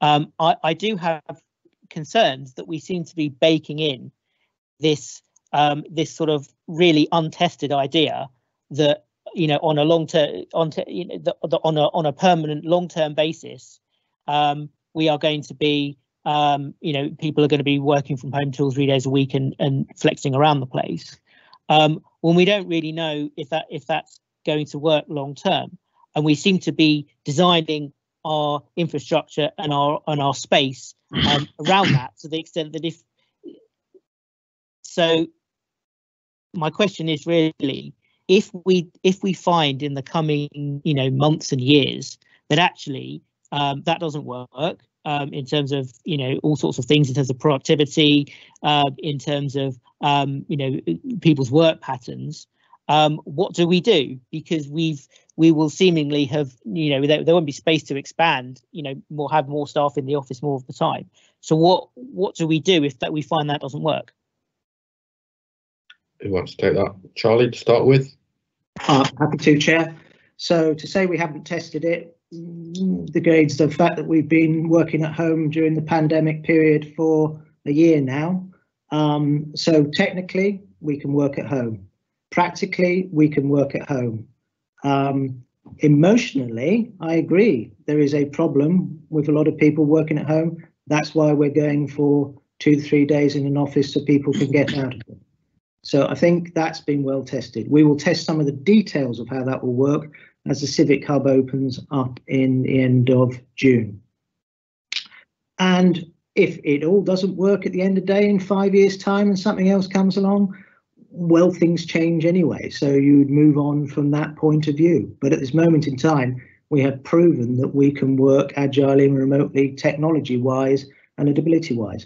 Productivity is actually, the amount of times that people are speaking and talking has actually gone up in that way. Productivity as in sometimes you need to see people in eye to eye. No, is not there. But once again, that's why collaborative space is there for 2 to 3 days a week. Graham. Yes, I want to challenge this point or perception that there's thousands of people queuing up at the Civic Centre every day. Now, this might have been the case 20 years ago when things were done on paper form and sort of accessibility. But, you know, housing benefit, only online, government's IT strategy, even registering to vote, only online. When you look at schools admissions policies, everyone applies online. There's no sort of paper forms anymore. So all these things are done online. And Jonathan Milburn has gone through all this to say there's very few people actually come in to access services. So the options we're talking about is if someone was struggling with their housing benefit or something like that and getting stuck on the phone, it'd be easier if they could go in and produce documentation at a library which is closer to home rather than having to traipse all the way out to the Civic Centre, put it in the envelope in the box because you can't meet anyone there, and then sort of wait for a response. So it's about making it easier for the residents as well. And it is this point about, and when we talk about the 50% level, with your long memory of history, I remember going to Cabinet back in 2011, I think probably. Actually, it was around this time of year when we moved the mobile and flex strategy, which said a lot of it relied on people on desk space, so we reduced the ratio down to was it the 5 in 10 at the time, or one? So most people work in either 2 or 3 days a week in the Civic Centre, and the rest of it working remotely for the reasons that actually have been outlined in this report. You see that the same, but at the time they needed quite big, serious upgrades in the IT capability, which is now available. And since that IT has been proven, when we first went into COVID, they were given the old dodgy laptops that have been in the cupboard for some time. But when they moved over to the upgrades and there's future upgrades coming through, it makes it a lot easier and accessible. More people sort of want that remote sort of access, remote working capability, with some days going in to sort of catch up with those sort of to get that, have that conversations and talk through issues and problems they might have. But if you look at it, just one final point, when we talk about adult social care, people don't go into the Civic Centre to access adult social care. So when the person goes out to see them and writes the reports and then goes back to the Civic Centre and types it up, but at the moment they go home and type it up. With the new technology, because it's secure, they can do that all online and line it all up. So there isn't this number of people going into the Civic Centre to access council services. Julian, I can see your hand up. Have you got anything new? Well, whether it's new, Chair, is a good question, but I did have a couple of points in support of Charlie. One was just to say, of course, what Volterra does very clearly say is that the reduction in space requirements and the reduction of office hours is not new and has been a trend for some time. You yourselves, of course, had also already embarked on a agile and flexible working, and in that sense the experience of the last 12 months has only exacerbated rather that than brought it in new. And the final point that is worth bearing in mind is that you'll recall we had a survey of the occupation of the present Poets Corner, and with some significantly rare exceptions, occupation is only at 50%. So in the same way as the leader says, you know, people are not queuing to get in the building, neither necessarily is the accommodation and the stuff aligned even pre-COVID. Okay, thank you. I'm going to, as it's 10 past, I'm going to move swiftly on to Canty and then to Chris.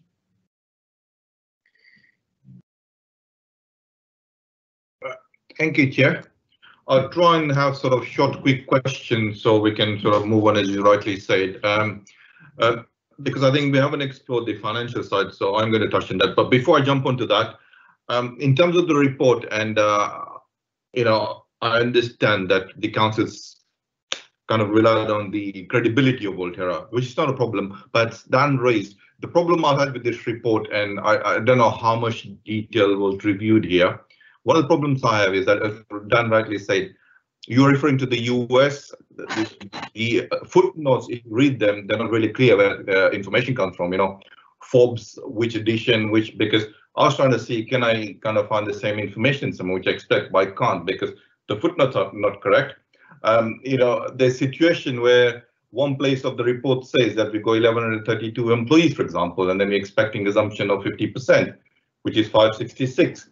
But, you know, the report's working out on 663 example. I'm not saying these are major decisions, but, you know, my concern about inconsistency of this kind of, you know, how it's been dealt with, because clearly I had a problem with kind of, you know, relating this back to Harrow, you know, say why this is relevant. So it's just sort of mentioning what Dan said, and we heard Julian's response, but I have a concern. There's a fair bit of inconsistency. It also mentions a different saving from the one we saw last week, and it also sort of the report from Savills got a slightly different figure of what we're actually saving. So my point was just, you know, connecting all the dots. It doesn't do that, unfortunately. The various reports talk of different things.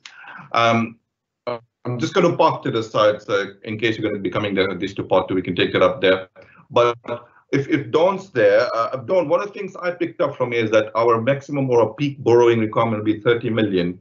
When we kind of looked at this beforehand, you know, at the tendering stage, because we haven't had business plans, which is a concern, and you know, I understand that down the line, but would rather have them here, was 22.45 million, Dawn. So if our sort of requirements are less now because, you know, we're scaling down, why is the borrowing requirements gone up by nearly 8 million? Peak borrowing requirements. Do you want me to answer that, Julian? Yeah, well, I mean, it's a finance question, so yeah, yes, that's fine. I mean, I'll check specifically on the 22 million, but I think it's just I think we've just got to accept that that is the modelling as it stands at the moment in terms of the peak debt coming out at that date. Yeah. So now I will emphasize is that you know, it will have helped us if we had an overall business plan again. Just quickly jumping to sort of in terms of the costings of the changes in costing, Julian. So obviously, you know, we've got lower floor space, and I saw figures of 325,000 and 345,000 per unit. So one, I didn't understand why we're going accepted at a higher value, 345 rather than 325, which is at the tendering stage per unit. So, Chair, those figures relate to the grant levels, to the costs at which grant levels are awarded by the GLA and the GLA assumptions. And you'll recall that in our very opening remarks, we said that there was further due diligence to be done on the HRA before we actually committed to those, but there was the opportunity for affordable housing. I mean, there are two things. First of all, the cost assumptions that are made in the fullness of time by the GLA may be different than those are now. But the point is that, as we said, we're at a very early design stage here, and that the figures that ultimately come out may be less than those. But for the purposes of this assumption, that's the number we've taken. I was just trying to get through the Volterra report to try and align the numbers that Councillor Abadio refers to. I think I'm right in saying that he is simply dividing the total number of staff, and the 663 is the amount of work settings that we put in place. But I am just trying to do that. So if you wanted to take another question, Chair, I'll deal with that while we're looking. Yeah, and also, Julian, how does that cost of 345 or 325, doesn't matter where you take, you know, relate to the costings that's given in the Savills report, for example, because I couldn't match the two or how we do, because a bit of background has been useful, because we all are lay people, and, you know, these are specialist reports. So if you're going to do justice to scrutiny, then, you know, that's required. So I couldn't do that. You don't have to give me an answer now, but it's something we'll be looking to. My third question regarding the same issue.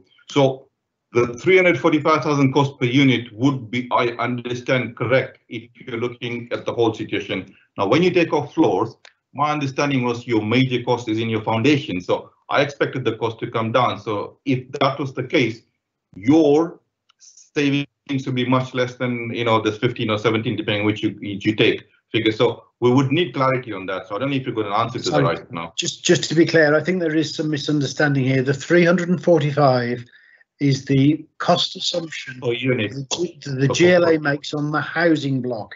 It is of no bearing to the HNC. Okay. Now, I don't know if you understood my question, Julian. Sorry, what I'm just saying is the veracity of these costings, because I am not getting it, or I'm not being able to connect it. I understand we got expert reports. I'm a lay people, so I'm just simplifying it to the core and say, you know, how does this stack up from a basic viewpoint? If you don't have an answer, that's fine, but I'm just saying it's something we really need to kind of get to the bottom of, and a business plan which in its entire totality would, you know, stop some of these questions, I suppose. So, Chair, maybe Dawn can explain it better than me. Is that okay, Chair? Yes, I think on the 345 and the 325, I think it's a simple answer. What we're saying is at the moment the HRA business plan assumes, so the HRA business plan that's gone through to Cabinet assumes an average unit price of 325k per affordable housing unit. What we're saying at the moment is the current viability model that we're looking at here assumes 300 is coming out at a costing of 345 per unit of affordable housing. So what we're saying in this report is there is clearly a difference, but as we've clearly stated in the report, we are very much at the beginning of the design stage. There is a lot of due diligence to do in terms of the affordable housing units and the HRA, and that will have to be worked through before basically the button is pressed on the scheme. So that is the difference between the two costs at the moment.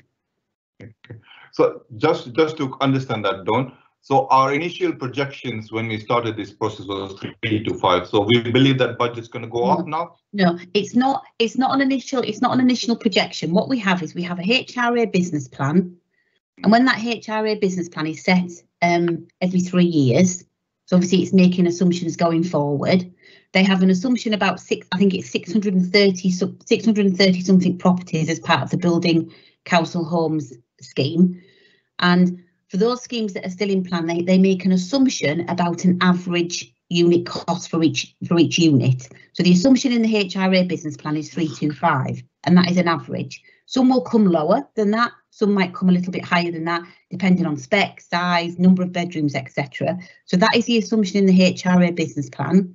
What we're saying at the moment here is the assumption per the viability model is that the unit cost is coming out at 345. So there clearly is a difference.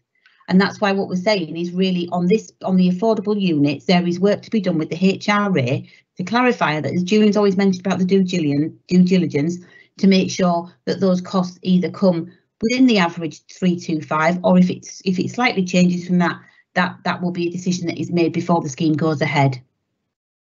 Right, thank you, Dan. So obviously we're looking forward to an extensive business plan with all the figures, and obviously, you know, we might just get a better picture. The business plan for the HSDP will be coming. Is that correct? It's going to be coming in the June report. Yeah. And then obviously, so that will be the extensive business plan. You know, so you will be able to see that in its entirety. What you're seeing in this report is some extracts from the business plan.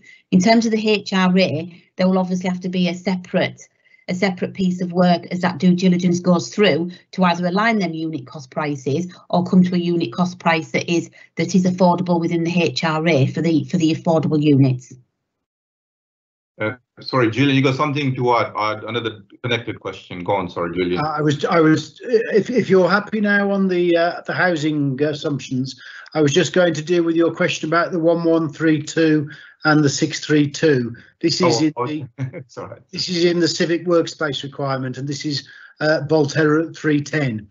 What they are basically saying, and this is true, is that in the original strategic brief, the assumption was that they would deal with an office headcount of 1132 on an average day, 220 of which would be based elsewhere, and then were various assumptions made.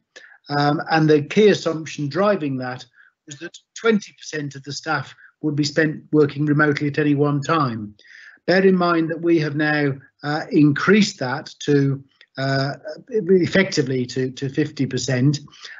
They are saying that assuming all the other options, they are saying that the headcount now needed to be supported based on the ratio is 663. They say there's even assuming a 10% comfort factor to ensure flexibility, which would be 66 extra workspaces. That would be 720 workspaces. In actual fact, if you take all the potential workspaces in Forward Drive, and of course the calculation then moves across the HNC as well, there are effectively 1,000 workspaces. So there is more than enough accommodation to cater for those required in the council at both Forward Drive and in the space currently predicted. Dawn, are you there still? Sorry. Yes. Hi. I'm just recollecting a session we had on this finance side of things, and looking at it from the table here, tabulated here in terms of the dividends and all. And so my understanding was that we're setting up a joint venture that's a limited liability partnership. So my understanding is limited liability partnerships don't give out dividends, they give out profits. So unless you're saying we're going to get profits in all those years, I understand the interest they're returning, which is separate from the dividend sort of thing. And then effectively, the plan was when you liquidate the LLP, that's when you release the dividend, not throughout the year. And you know, the idea was that it's not really a dividend or anything, it's a distribution of what's left after everything. But this model in here in the papers seems to suggest something different, and which also then asks the question then how we accounted for taxation, because if you're going to get that income every year, then you need a reduction for tax, don't you? Dawn, you're on mute. Sorry, Chair. What these dividends are is that they are the money, and I speak in council speak, so if Ishdeep is on the phone and I get this wrong in terms of proper language, please jump in. This is the money that we will get in from the JV into the council as the units are sold within the partnership arrangement. So it will be our share of the returns from the sales of those properties. The tax implications have already been have been sort of accounted for in terms of how we will get them. Now we can provide some more assurance on them, and we are looking at all the tax arrangement, but the LLP has been set up in the most tax efficient way, so similar to the LLP that we have for Gayton Road, in the company structure, to make sure that the dividend comes across to the council. Right. Okay. Now, like I said, I mean, let's look at the extensive business, because then probably then hopefully clarifies a few things. I think and if that tax analysis could be included, please. Candy, I think we can come back to that point when we look at the contract close, because it might just be a language issue of distribution of profits versus dividends. I suspect it's distribution of profits rather than dividends, but dividends have been used. But we'll just, if we double check that and bring that back when we look at contract close. Sure. And I'll check that as well, Chair, just to make sure that we've got the language right. Yeah. Is that, Candy, is that okay? For now, yes. Someone wants to jump in? Chris did have his hands up. His hand up, yeah. His hand's gone down again, but it's gone up. Okay, Chris. I only put it down because it kept sitting in front of my nose on my screen. It was annoying me. All right. Simple question, and thank you for everyone who's asked the questions, because most of the things I was going to ask, everyone's asked anyway. So that's fine. One of the things when we talk about flexible working, and I'm very happy to go flexible working, is it must be done to the council's needs, not necessarily the staff needs. So that if we need people on certain days, they need to come in there, not, oh, well, I'm going to have that one day off and work at home. And as long as that works to our benefit, then it's the right way to work. We've got to look after staff, and I completely agree with that, and work it, but we do need to get the system working to the best benefit for the council, because the council is there to look after the members of the public. That's what we're all paid for. That's what we should all be doing. Anyway, I don't know whether a statement rather than a question straight away to answer that. Yeah, a statement rather than a question, but Charlie might be able to. Well, here's a question: are we going to do it? Agreed. Agreed. Okay. So, I mean, the short answer is agreed. The long answer is that people wish flexibility in their time that they work and where they work, but that's as a requirement of what the service residents need from those people. Fine. Great. Okay, thank you. I'm just going to bring Stephen in a second, but before I do, I just want to come back to Dawn. We'll get Dawn warmed up on finances. So I just want to go back to the finances for a second, and on the fit out of Forward Drive. £10 million is a lot of money. I know the Prime Minister has gold wallpaper. The numbers did look rather large to me. Can you just explain how we've got to that number? I can. Juliana, you best to answer this one in terms of the specifics of what's in there. Oh, hold on. I know I can give you the specifics of what we've got. Is it split out between fit out, moving, etc.? If you can just bear with me a moment. Yeah, that's fine. Chairman, we've got platinum wallpaper. That's why. Oh, yeah. I'm sure the council taxpayers of Harrow will be very impressed. So, in terms of, I mean, Julian can probably say this better than me, and maybe Charlie wants to come in. But this is not, this is not an extravagant fit out. So I can assure you that we're not having excessive wallpaper. What that amount covers is it covers. Sorry, I'm just getting the numbers up so I don't tell you the incorrect information. The biggest element of that funding is to cover the fit out cost. So that's around about £5 million, and Julian can take you through the details of what that covers. We've got a sum in there that covers us for Kia's cost claims, which we'll have to talk about in terms of part 2. Okay. We have about £400,000 that's covered in there that will cover the LAN arrangements, the local area network arrangements, which there is budget currently in the IT for. There's a similar sum that covers in that large figure that covers the audio visual requirements, and then obviously we have the 725 that's isolated out for the revenue impacts of moving and the looking at the ancillary spaces that we've talked about previously. Okay, and then so Julian's going to help us on the 5 million. So the big chunk of that. Now, because I'm just going to find.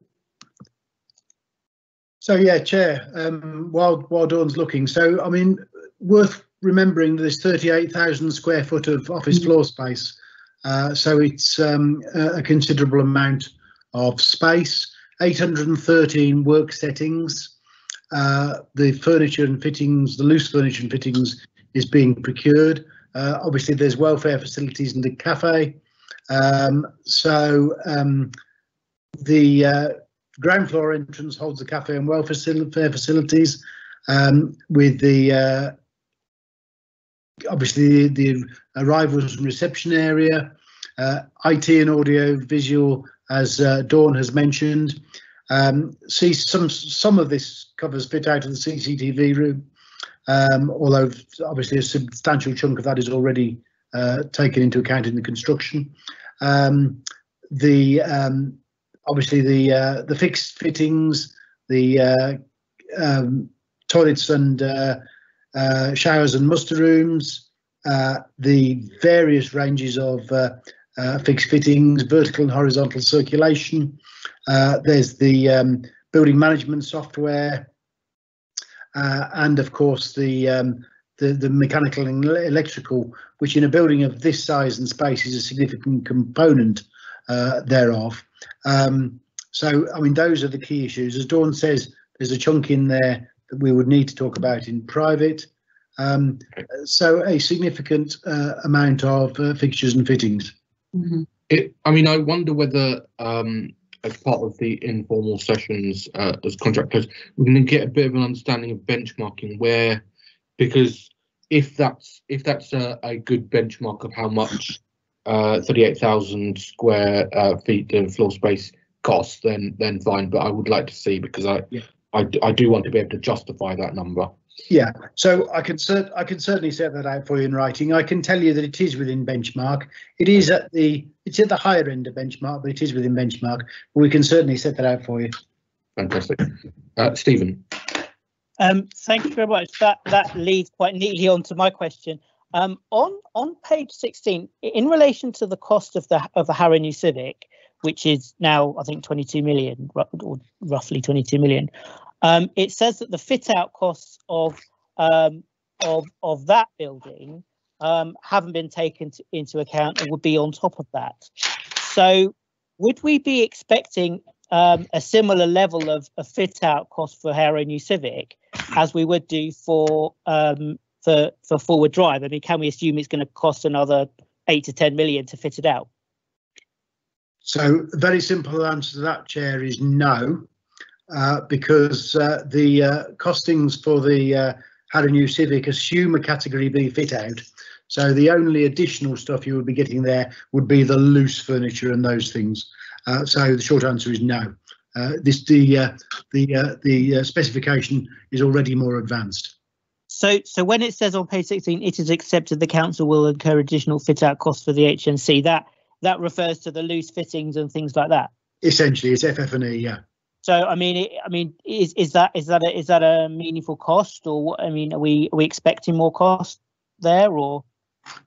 Well, I think it's difficult for me to assume what the costs of furniture and fittings will be 5 years hence.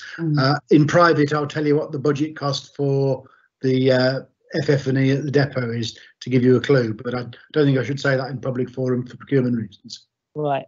Okay. Well, thank you for that. I mean, what I was trying to do, is kind of tot up exactly how much the accommodation strategy is costing.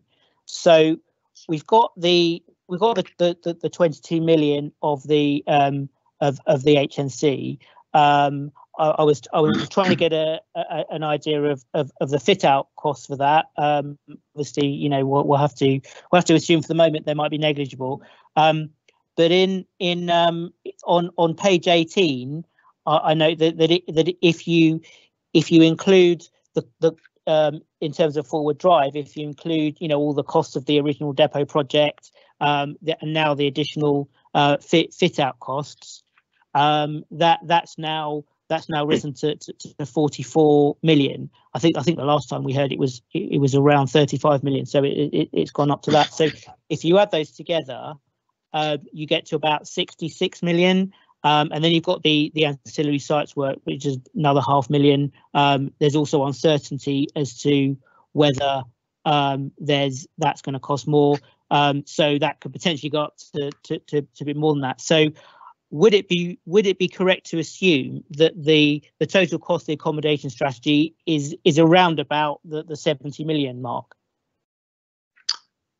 So I think the first thing to say is no, because a substantial chunk of the depot was already underway, and indeed a further substantial chunk of the depot has no bearing whatever on the accommodation strategy in terms of the car parking and the workshops and similar buildings.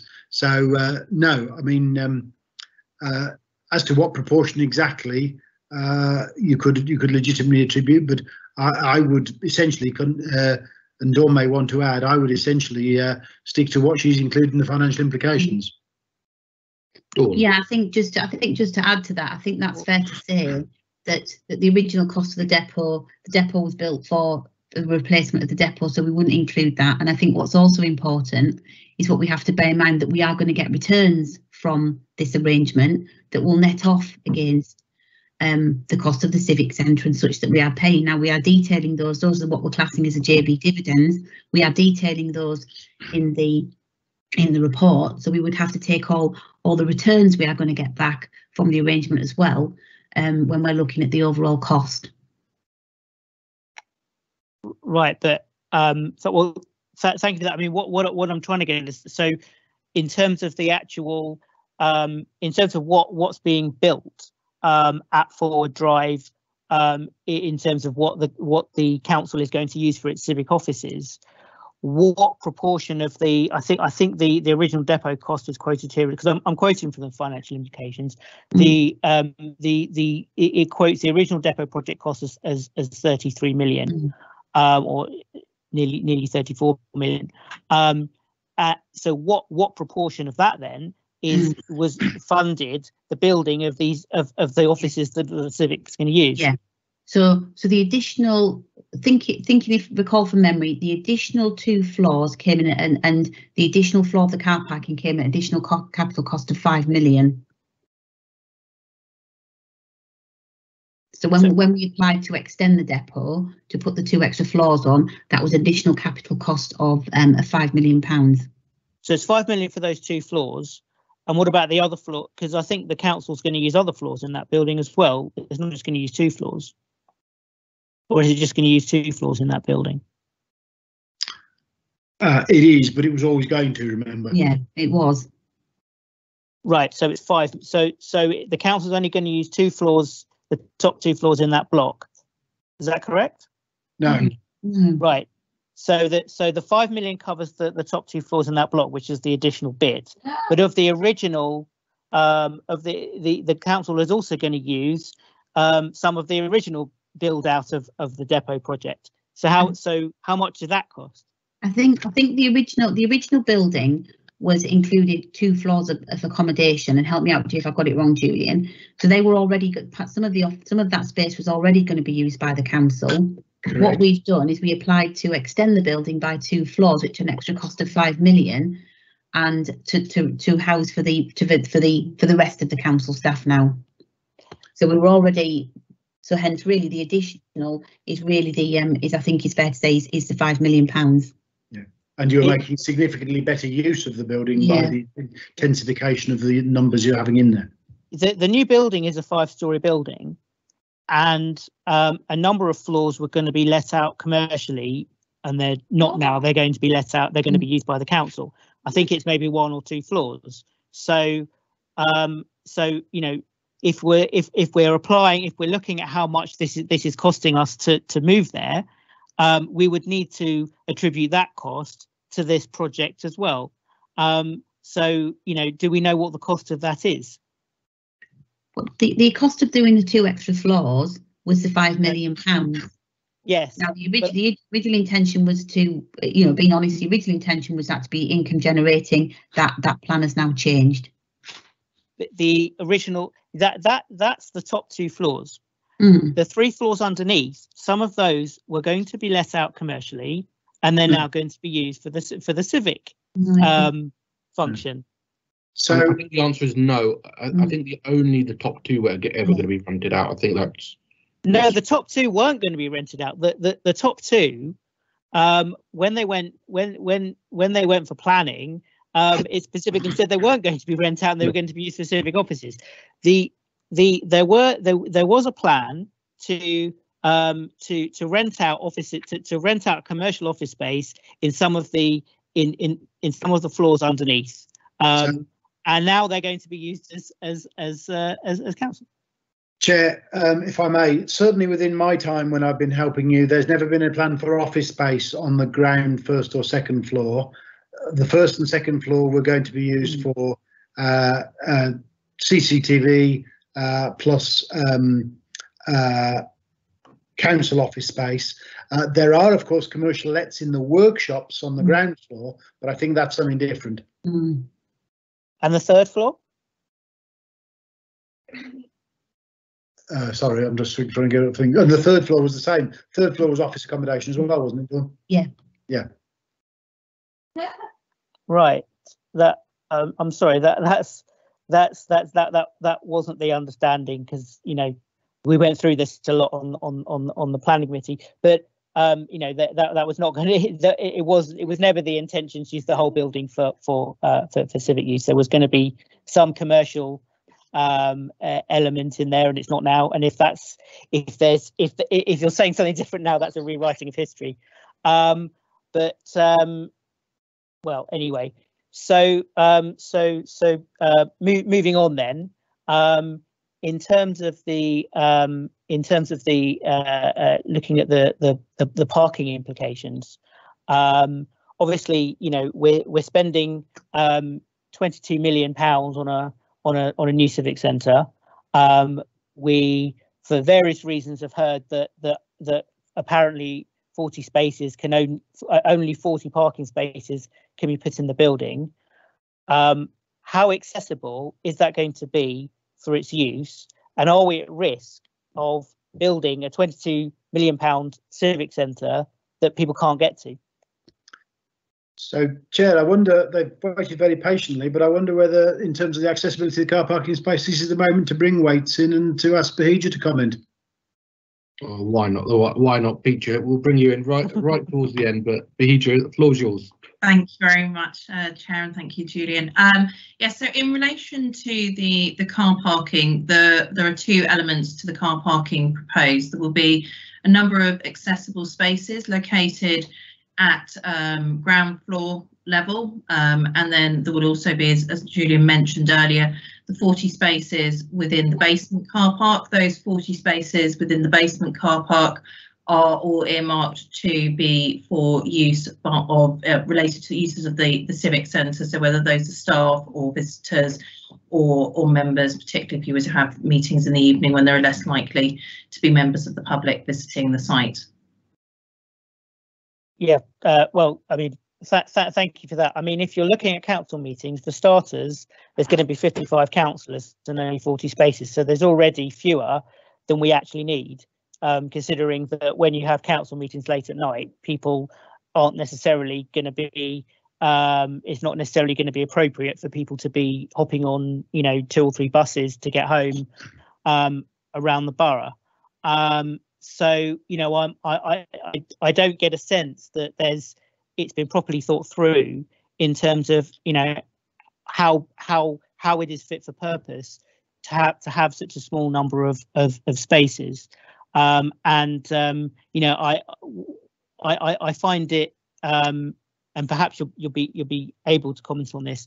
I noticed in the papers that there's you're now planning to come back with a parking strategy, and my understanding was that a parking strategy, because I've been asking about this for years, that a parking strategy was going to be ready well in advance of any consideration of an accommodation strategy. So again, it's coming back to, why are we trying to put through an accommodation strategy when we don't have all this information ready? So, Chair, I think two things, if I may. First of all, I mean, in terms of why it's only feasible to build 40 in the basement, I'll let Bahija comment. But in terms of the actual position on terms of the numbers, Councillor Greek is well aware of my advice, and it's probably fair to say we simply disagree on it, which is that my understanding of the planning position, given that in town centre sites with a high PTAL area, the expectation is that even new developments will be car free. The position that the partnership has, or the partnership to be is getting to, is that 40 spaces plus the 6 at ground level is a reasonable expectation of flexibility. And of course, I've made the point to him that it is legitimate for the council, if it wishes, to try and push the envelope of that provision, but that's my understanding of where the planning position will be, and I can probably say no more than that. In terms of the strategy, yes, he's quite right. He has been pushing this for some time. I would that the strategy could be more specific, but as the report says, a detailed review of the opportunities in the Wealdstone area has been carried out, and in essence, the proposals that you have before you, which are listed in the report, are all there is, and that is as the council's undertaking to take those forward and see if they can make them work. There are a significant number of spaces at the depot, but of course we are in a different planning position, and we are in a different climate environment than you were when you first set out on this journey. I think the final thing I'd say, because we have debated the car parking provision at length, but of course I cannot sit here and pretend to you that developing on a large number of car parking space doesn't lead to a reduction. That is a fact. The maths are as the maths, and hopefully that helps, although I know well enough that I would not have persuaded the council on this particular matter. I mean, well, so I think we obviously we it's right to say we disagree about it to a certain extent on the planning constraints, and I've suggested we could push the envelope. But I wasn't really asking about that. I mean, I've kind of taken as read that your position on the constraints. But what I'm asking is, how does that make this civic centre fit for purpose if it can't even fulfil the basic infrastructure need in the sense that of having enough provision for people to be able to get there, for meetings at night, and then for people to be able to when people finish their meetings at night to be able to go home safely. How does it even meet that basic need? How is it fit for purpose given that situation?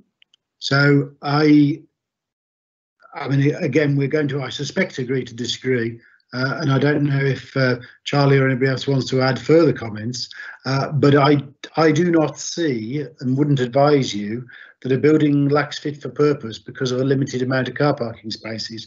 There are many civic centres in London and elsewhere that have far less than the number of people coming to a particular meeting, and the P-Tower rating is as it is for a particular reason, and that is because of the transport connections to the building. I'm going to bring Graham in as well, and just remind people I'm happy to let this meeting run till 9, but not much later than that. Graham. Thank you, Sachin. I liked your last comment. I know it's been a very long day, and online meetings are quite challenging. But with car parking, the option that came up actually is we only have the 6 spaces and make it a car-free design. So that would cost us what, 17, whatever it is in the book, I can't remember. But the £4 million is you're talking about £100,000 for each car parking space here, as it is for the 40 car parking spaces. So it's. And if you look at all the P-Tower rating in Wealdstone and the number of car parking spaces made available to the civic centre sites, it's actually in the excellent category for accessibility under the design standards that I know you work in this area, so you will be aware of this, Stephen, that the government has set out. That it's because they're saying it should be even worse than that. So we should be down to, I think it was down to about 30, which puts us in a good level. So we've actually got 16 more than the government guidance says, but it's also making a presumption that everyone drives to the civic centre when they don't.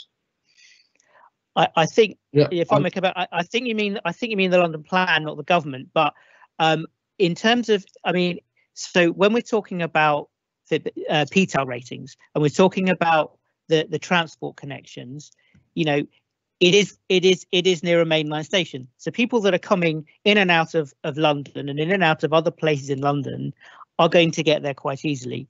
When you're talking about people that are coming from elsewhere in Harrow, and this is where we talk about the specificity of Harrow, it's not so easy to get around the borough, particularly, when, at the times that our council meetings might finish at 9, 10, sometimes 11 o'clock, later at night. And I know that Councillor Laminin has raised issues about safety, particularly of our female councillors and officers leaving that late at night, not having a car to go into and walking around the place. So I don't get a sense that we're really gripping this issue. We're just sort of we're talking in general terms about what's desirable and what's not, but we're not really gripping the issue of how the very practical issue of how people are going to get there and get home again. And that's what I'm not getting. And I think Stephen, not to cut you off, but your point's been made, and we've done this at both the informal sessions, and I think you've got the answer. You've got the answer that you're going to get. You're not going to get much more than that. I didn't get an answer, but I got a statement. You got what you're going to get. So I'm going to move us on. James has had his hand up for a while, so I want to bring James in now. So James. Hiya. I hope I don't mind just to ask 2 questions. Is that okay? Yeah. First one, quick one, just on the commercial spaces. So on the ground floor, what are we looking at in terms of commercial space to be used? What can we use it for, like cafes or whatever? What's the potential down there? And the second question I had was on car parks. Considering we're going to move to 50% top max working from the Civic Centre or Forward Drive, wouldn't it be fair to say there is less of a need for the amount of car park spacing that we had prior? And also, from just anecdotal evidence, when I went to full council meetings, very few people drove in, and I could barely see 40 spaces used even at night. So, you know, on that basis, do you really expect it? And also, I think we're also going to have video conferencing in the future and etc. So there's lots of changes occurring. So isn't there a shift away from driving? Wouldn't be that fair to say? Okay, Julian. So, Chair, in terms of the spaces, yes, both at the depot and at the HNC, which is, I'm assuming, is where you're meaning. There is cafe space. I mean, it's a matter for the council whether it chooses to commercialise those or use them through its own catering organisations or what have you. But yes, there's cafe space in both. At the depot itself, there's also commercial space for car, MOT, etc. When we do the business plan for the final stage, we can talk about commercial space in the other developments. But yes, that's the basic position. Certainly not going to comment on how your meetings take up, but what I can do is agree with the councillor that broadly that is right. There is less demand certainly for staff, and in terms of staff, the numbers of car parking spaces crudely, as I said, but crudely do equate to the number of people who will be in a building at a particular point in time. That is a rough calculation, but broadly, staff-wise, that's catered for. That is a different thing from how it works at meetings, I accept. Thank you very much for that. That's good to know. Thank you. Jean, and then I'll bring Candy in. I have to say this again, because clearly the previous meetings were informal meetings and this is a formal ONS meeting. But I raised it very clearly, Steve's alluded to it now. I was very clear in what I said. It wasn't to do with numbers, and I think James is unaware of all these part of the conversations. And it was, we were reminded by the Sarah Everard case that no one is safe, especially at night. And female staff, female councillors, plus residents who come in the evenings, they will come for all sorts of things, not just council meetings. They might come for reviews and scrutiny reviews, etc. They are not secure. We are not responding to that. And I have asked and asked and asked to have this be looked at in terms of safeguarding. And all I get is the same iteration. Oh, we've been up and down the high street. Sorry, Julian. It's not good enough. You know, it really isn't good enough we're not looking after the staff the way we should. Which I know Charlie laughingly said, well, we should meet in the daytime, but let's be honest, in the daytime, you're not necessarily secure, but the nighttime meetings, and we are obliged by law to meet physically. If we're meeting like this forever and a day, wouldn't be a problem, would it? But it's not. And I still have not, after all this, had any feeling that what we've been talking about in terms of safeguarding has been acknowledged and looked into, and possible solutions. The only one who mentioned anything was Bahija from Waits, and Bahija really spoke about how you sort out the surrounding area, etc. And I quite understand that, but that doesn't account for the Sarah Everard situation. And no one feels safe, but particularly we won't feel safe. Women won't feel safe. And it's nothing to do with being in Wealdstone, I can assure you. It's to do with the way society is now, and late night meetings. I want to be able to drive my car there and park there. And I'm not the only one, I know colleagues do. And the second point is, I don't think council members were surveyed ever on parking requirements for the Civic Centre. I don't believe they were. Julian may be able to correct me, but there's on two levels I feel very disappointed in not getting the sort of responses that we need. Consultation with members, all members, and safeguarding issues following Sarah Everard. Thank you. Okay, Julian. So I can't comment on the previous consultation. That was before my time, probably not very long before my time, but it was. I certainly would hope that we haven't given the impression that the concerns were not recognised. I believe that officers with the ability to do so have committed to carrying out a further review of safety and taking that forward. We can, if members are happy, we can include a line to that in the cabinet report. But I guess in defence of the report and I think it's a bit more than been up and down the high street. I think, frankly, there are limitations in an urban area. The simple fact is that there isn't the opportunity to do that. Leave aside the planning policy issues.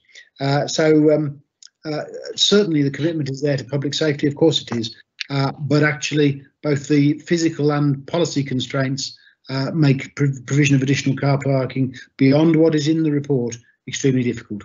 Well, then we should look at it differently. When you can't answer a question that I've just asked, not you personally, but us as an organisation, we should look at what we're doing and make sure that people are safeguarded in that way. I don't know, Charlie may have something to say. Yes, Charlie. Thank you, Chair. Just to reiterate Julian's remarks, the council takes it very well. Officers and of course members take it very seriously. Councillor, I think we mentioned before, but I'll reiterate now, there is to be, and it's not just because of this particular matter, a review of safety, and especially for women walking late at night. Of course, the answer, as we have spoken before, for officers working late at night, that has always been in place, but we'll enforce it even more, is taxis. Yeah. With a reliable, known company to take them home. And we've mentioned that previously didn't happen when we were in the Civic all the time. So that is one, but that is just but one answer. Since my name was taken regarding the daytime working of certain meetings, I think that should be on as part of an option, even if members wish to dismiss it. Because not good enough. it is Sorry, a that's potential. No, that won't work. Sorry, can we let Charlie finish, please? It shows it doesn't work. I'm sorry if Stephen, Charlie, we've asked Charlie a question. At least let's give him the respective answering it. I think it should be looked at as an option. I'm sure it will be rejected, but it should be something. But there are other things that we can do, and we've started to look at that, but we will be doing a review of that, as we did load worker review just a short while ago as well. And Councillor, as we have spoken before, we'd be delighted to have your views into that review as well. So which review would that be? Of late night working, especially for women having to walk home in potentially unsafe areas, or considering themselves to be unsafe because of the area that they're having to walk home in, and not just for the meetings that we're talking about, because there are other times that may well happen for both officers and for members. Thank you, Charlie. Yes, I'll happily join you on that. Graham, did you want to come in? But if you can be shorter than 30 seconds, I'd appreciate it. You know, people's safety is always important, and it's not just the council, it's across the borough. And we're working quite hard with the police, and that's probably why we're the safest borough in London. But there's also the improvements around Wealdstone. I know people have been there recently, but there is quite significant improvements around the infrastructure of Wealdstone that opens it up and makes it safer. And the police have said it's designed out crime, and some of the trouble that used to be there a year ago is no longer there because they haven't got that sort of hidden corners. So the bus stops have been moved, the cycling has been changed, the road structure has been changed. So it has made it a lot safer for people to move around. Okay, I've got two people that want to come in, Canty and Chris. Just remind you of the time, and if you've got your final questions of less than a minute, that would be great. Canty, you're on mute. Quick one, Sachi. So Dawn, in terms of just coming back quickly to this strategy of refurbishing the depot, we are drawing 7.6, well, close to 8 million from the money earmarked somewhere in the results for the Poets Corner. So then what happens in the future? Because we're just taking from here to there. So doesn't that create a shortfall? No, what we've got is we're not taking the money from reserves. We've got the money provided in the capital programme. So several years ago, we put a sum of money into the capital programme for regeneration. And so we are moving that capital within the, so we're moving that budget within the capital programme. This is one-off expenditure. And so therefore, using this money, it's there for regeneration. We're going to apply it to the depot. So it doesn't cause any shortfall going forward in terms of our projections in the business plan. No, what we're saying is that in terms of that is for the depot, and the depot, the work, the fit out, etc. of the depot has to be contained within that budget. It's a one-off piece of work. The work needs to be contained within that budget. With regard to the HSDP, in terms of the capital cash flows that are shown in the appendices, what we are saying is that will be managed within the cost neutral model, so that any borrowing that we take on, if we have to take borrowing on to fund that, will be funded by the interest returns that come back from the HSDP. Right. All right, thank you. Thanks. And finally, Chris.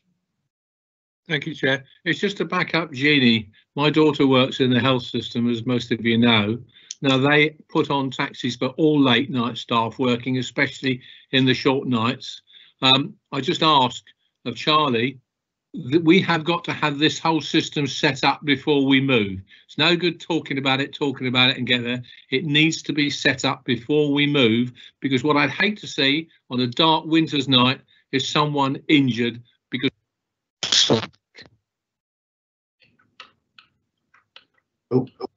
Oh, that's a good one. Whatever's going on. So that wasn't me shutting you up. No, Charlie didn't like my question. So, Councillor, the ability for staff to take taxis late at night is already in being. I heard that. What I'm actually saying is we've got a lot of people who come into that civic centre late at night. They have got to be given that same protection as our staff. I think the point. I'm not sure what the question is. What I'm just saying is, before we move into the civic centre, we've already protected our staff. We need to protect non-members of staff, e.g. a councillor or people who are coming into late night meetings, that they have an ability to be transported home. If they had come in on public transport, they've got to be taken home, because I don't think it's still safe. So I'm just saying it needs to be looked at before we move, not just staff, but members of the public. We're there to serve them. We're there to protect them. Absolutely. Before we move to the new civic, yes, most definitely so, and hopefully a long time before that. Well, I hope so. Even better. Thank you, Chris. I'm going to just in terms of the part 2. The only few areas we want to go into part 2, I think we can be dealt with by email or through the informal process. So I'm not intending to go into part 2 because of the time, but please make sure you do. Those points can be emailed to us. And finally, I just want to say we came to a very, very important point right at the end. So I don't want people to think that I was rushing closing the meeting on the issue of safety because it's not important. It's absolutely important. It just, unfortunately, in terms of the timing, it came on the agenda late on. I think when it was being discussed, I could see nods from pretty much all the committee members who had their cameras on. So absolutely, in the minutes of this meeting that will go to Cabinet, I think it'll be very clear that the committee's view that it needs to be taken seriously, and we need. We've got time. We're as Charlie's pointed out, it's probably 5 years before we're moving in. We've got time, but we do need this to be highlighted and monitored. And I've already given a commitment in my role as chair of the scrutiny function that through the Leeds meetings, through our leadership group and through this committee, we will continue to keep pressure and keep that scrutiny going to ensure that we do it. Because for me, the question is ensuring people are safe generally, not just people using the site. You know, it shouldn't be the case that you need to have to get attacked. So we should be looking at the area as a whole, and we'll certainly commit to do that. On that note, we have a recommendation. This is going to Cabinet, and Cabinet have a number of recommendations which are on page 4 of our report. and our recommendation is that we consider the report, make recommendations. I suggest rather than making recommendations, there'll be a substantial minute of this report. The portfolio holder and leader of the council has been on the call throughout and has listened to the comments, and I think he'll take those comments back to cabinet. The minutes will as well, and that we just confirm that we've considered the report and we send our minutes on to cabinet if that is agreed. Agreed. Okay. Agreed on the understanding that we're not giving consent. And that we're not necessarily saying that we agree or that we disagree. This we've noted. And that is noted, and Graham's heard that point, and we haven't taken a vote, so we can't actually agree anything in that sense because of the committee. Well, I'm not going to push the committee to a vote on that. So on that note, can I thank members of the committee? Can I thank officers? Can I thank all our representatives from Waits? Can I thank Graham representing the administration for being through the whole meeting? It has been a long meeting.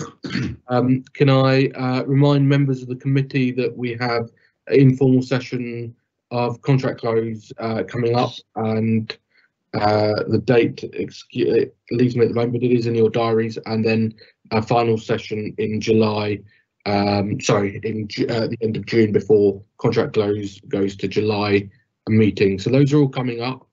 We will get by email responses that would have otherwise been in part 2. And on that note, thank you all. Good night. Good night. Stay safe. Thank you so much.